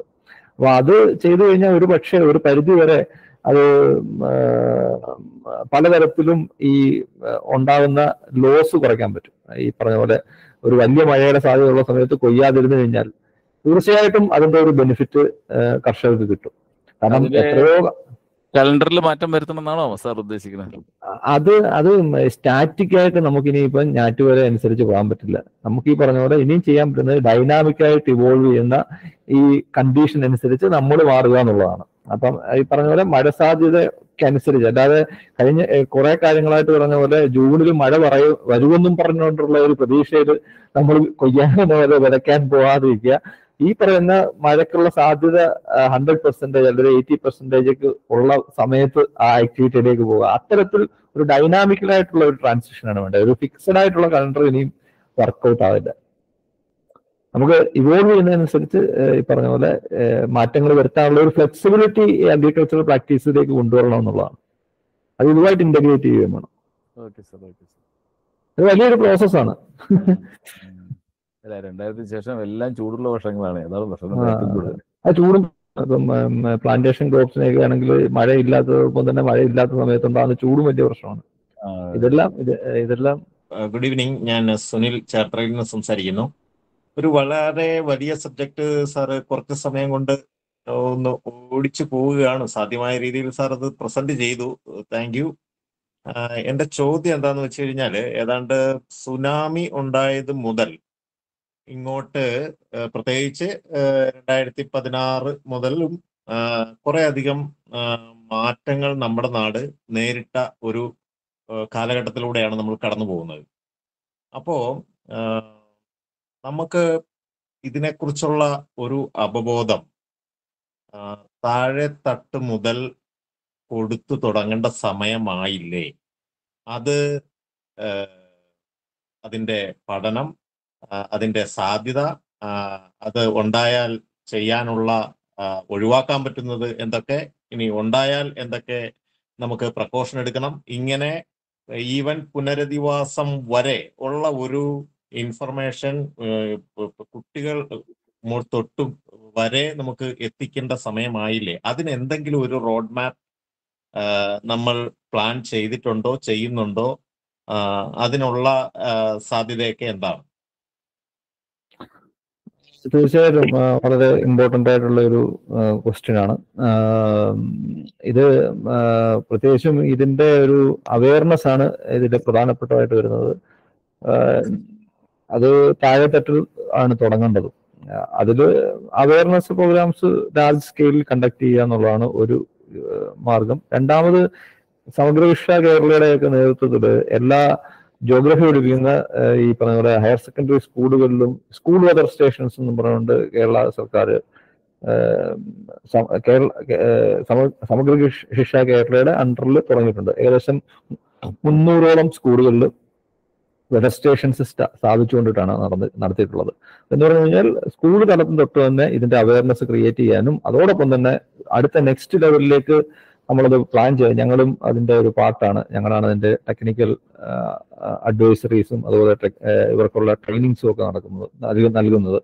ഇതിനെ നമ്മൾ പ്രാദേശിക തലത്തിലുള്ള ജനങ്ങളുമായിട്ടൂടെ ലിങ്ക് ചെയ്യാനുള്ള ഒരു പ്രോഗ്രാം ഡിവൈസ് ചെയ്തുകൊണ്ടിരിക്കുകയാണ്. അപ്പൊ എന്ന് പറഞ്ഞു കഴിഞ്ഞാൽ ഇത് സ്കൂളിൽ മാത്രം നടക്കുന്ന ഒരു ആക്ടിവിറ്റി ആകാതെ ആ പ്രദേശത്തുള്ള എല്ലാ ജനങ്ങളുടെയും ഇത്തരം കമ്മ്യൂണിറ്റീസിന്റെയും കൂടെ ഒരു ഇൻവോൾവ്മെന്റ് കൊണ്ടുവന്നാൽ മാത്രമേ അതിന് ഒരു ലോങ് ടേം സസ്റ്റൈനബിലിറ്റി ഉണ്ടാകത്തുള്ളൂ. അപ്പൊ അതിലൂടെ ആ ഒരു കാലാവസ്ഥാ സാക്ഷരത നമ്മൾ പ്രാദേശിക അടിസ്ഥാനത്തിലേക്ക് കൊണ്ടുവരുന്നു.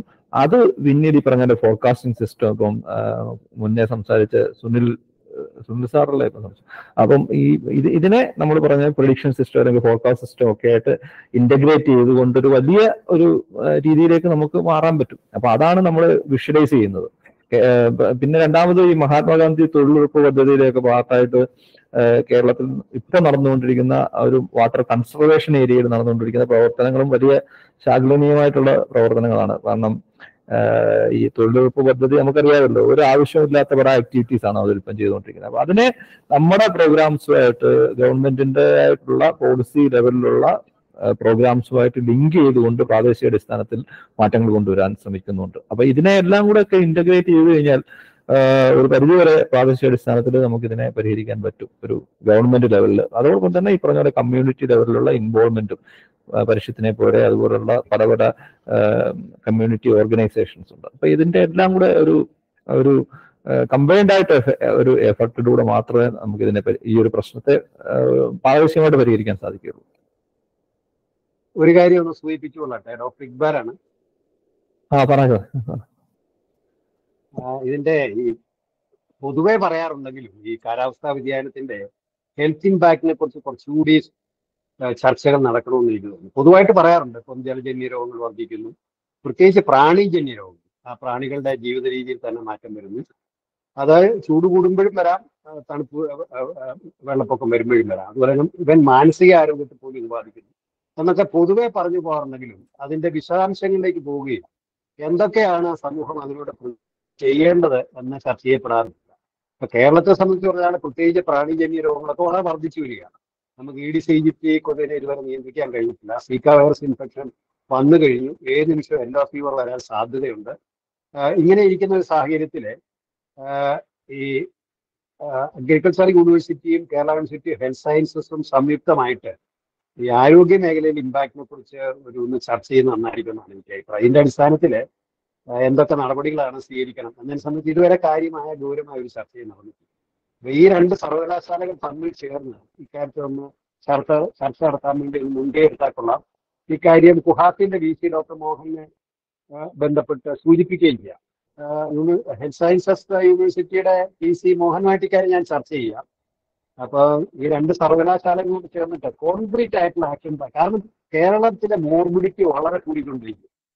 ഇപ്പൊ ഈ പറയുന്ന പകർച്ചവ്യാധികൾ, ഈ കാലാവസ്ഥാ വ്യതിയാനത്തിന്റെ ഭാഗമായി ഉണ്ടായിരിക്കുന്ന പകർച്ചവ്യാധികൾ അല്ലെങ്കിൽ തന്നെയും രണ്ടു തരത്തിലുള്ള മോർബിഡിറ്റി ഇത് വർദ്ധിപ്പിക്കാം.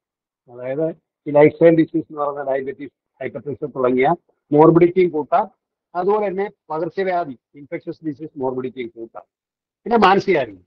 അപ്പൊ വളരെ ഗുരുതരമായ ഒരു ആരോഗ്യ പ്രശ്നത്തിലേക്കാണ് കേരളം നീങ്ങാൻ പോകുന്നത് ഈ കാലാവസ്ഥാ വ്യതിയാനത്തിന്റെ ഭാഗമായി. പക്ഷെ അത് ആ അർത്ഥത്തിൽ കൃഷിയുടെ കാര്യങ്ങളൊക്കെയാണ് ചർച്ച ചെയ്യുന്നത്.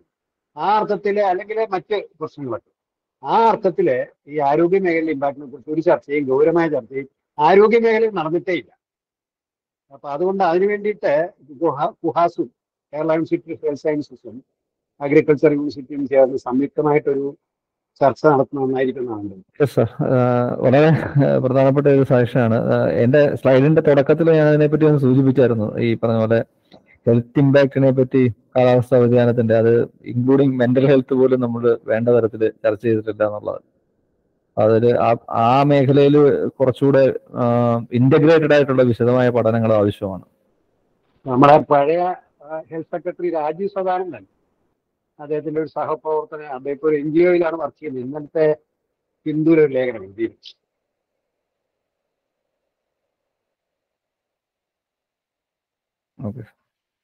സാറ്, ഒരു കാര്യം ഒന്ന് ചോദിച്ചോട്ടെ. അതായത് ഇന്നിപ്പം നടന്ന ഈ ക്ലാസ് പോലെ ഉള്ള ആ ഒരു മിനിമം അവയർനെസ് എങ്കിലും പബ്ലിക്കിന് കൊടുക്കാൻ പറ്റുന്ന എന്തെങ്കിലും ഓഡിയോ, വീഡിയോ, യൂട്യൂബ് പോലെയുള്ള എന്തെങ്കിലും ഫെസിലിറ്റി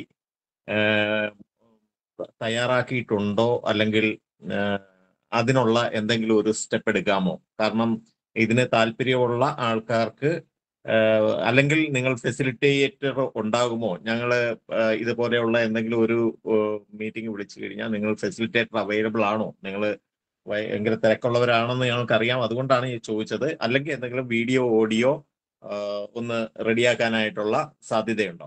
ഒരു കാര്യം കൂട്ടിച്ചേർക്കട്ടെ, നമ്മുടെ ഇതിന്റെ ഭാഗമായിട്ട് ഇതൊക്കെ ഒരു കോഴ്സ് നടത്തിയിരുന്നു.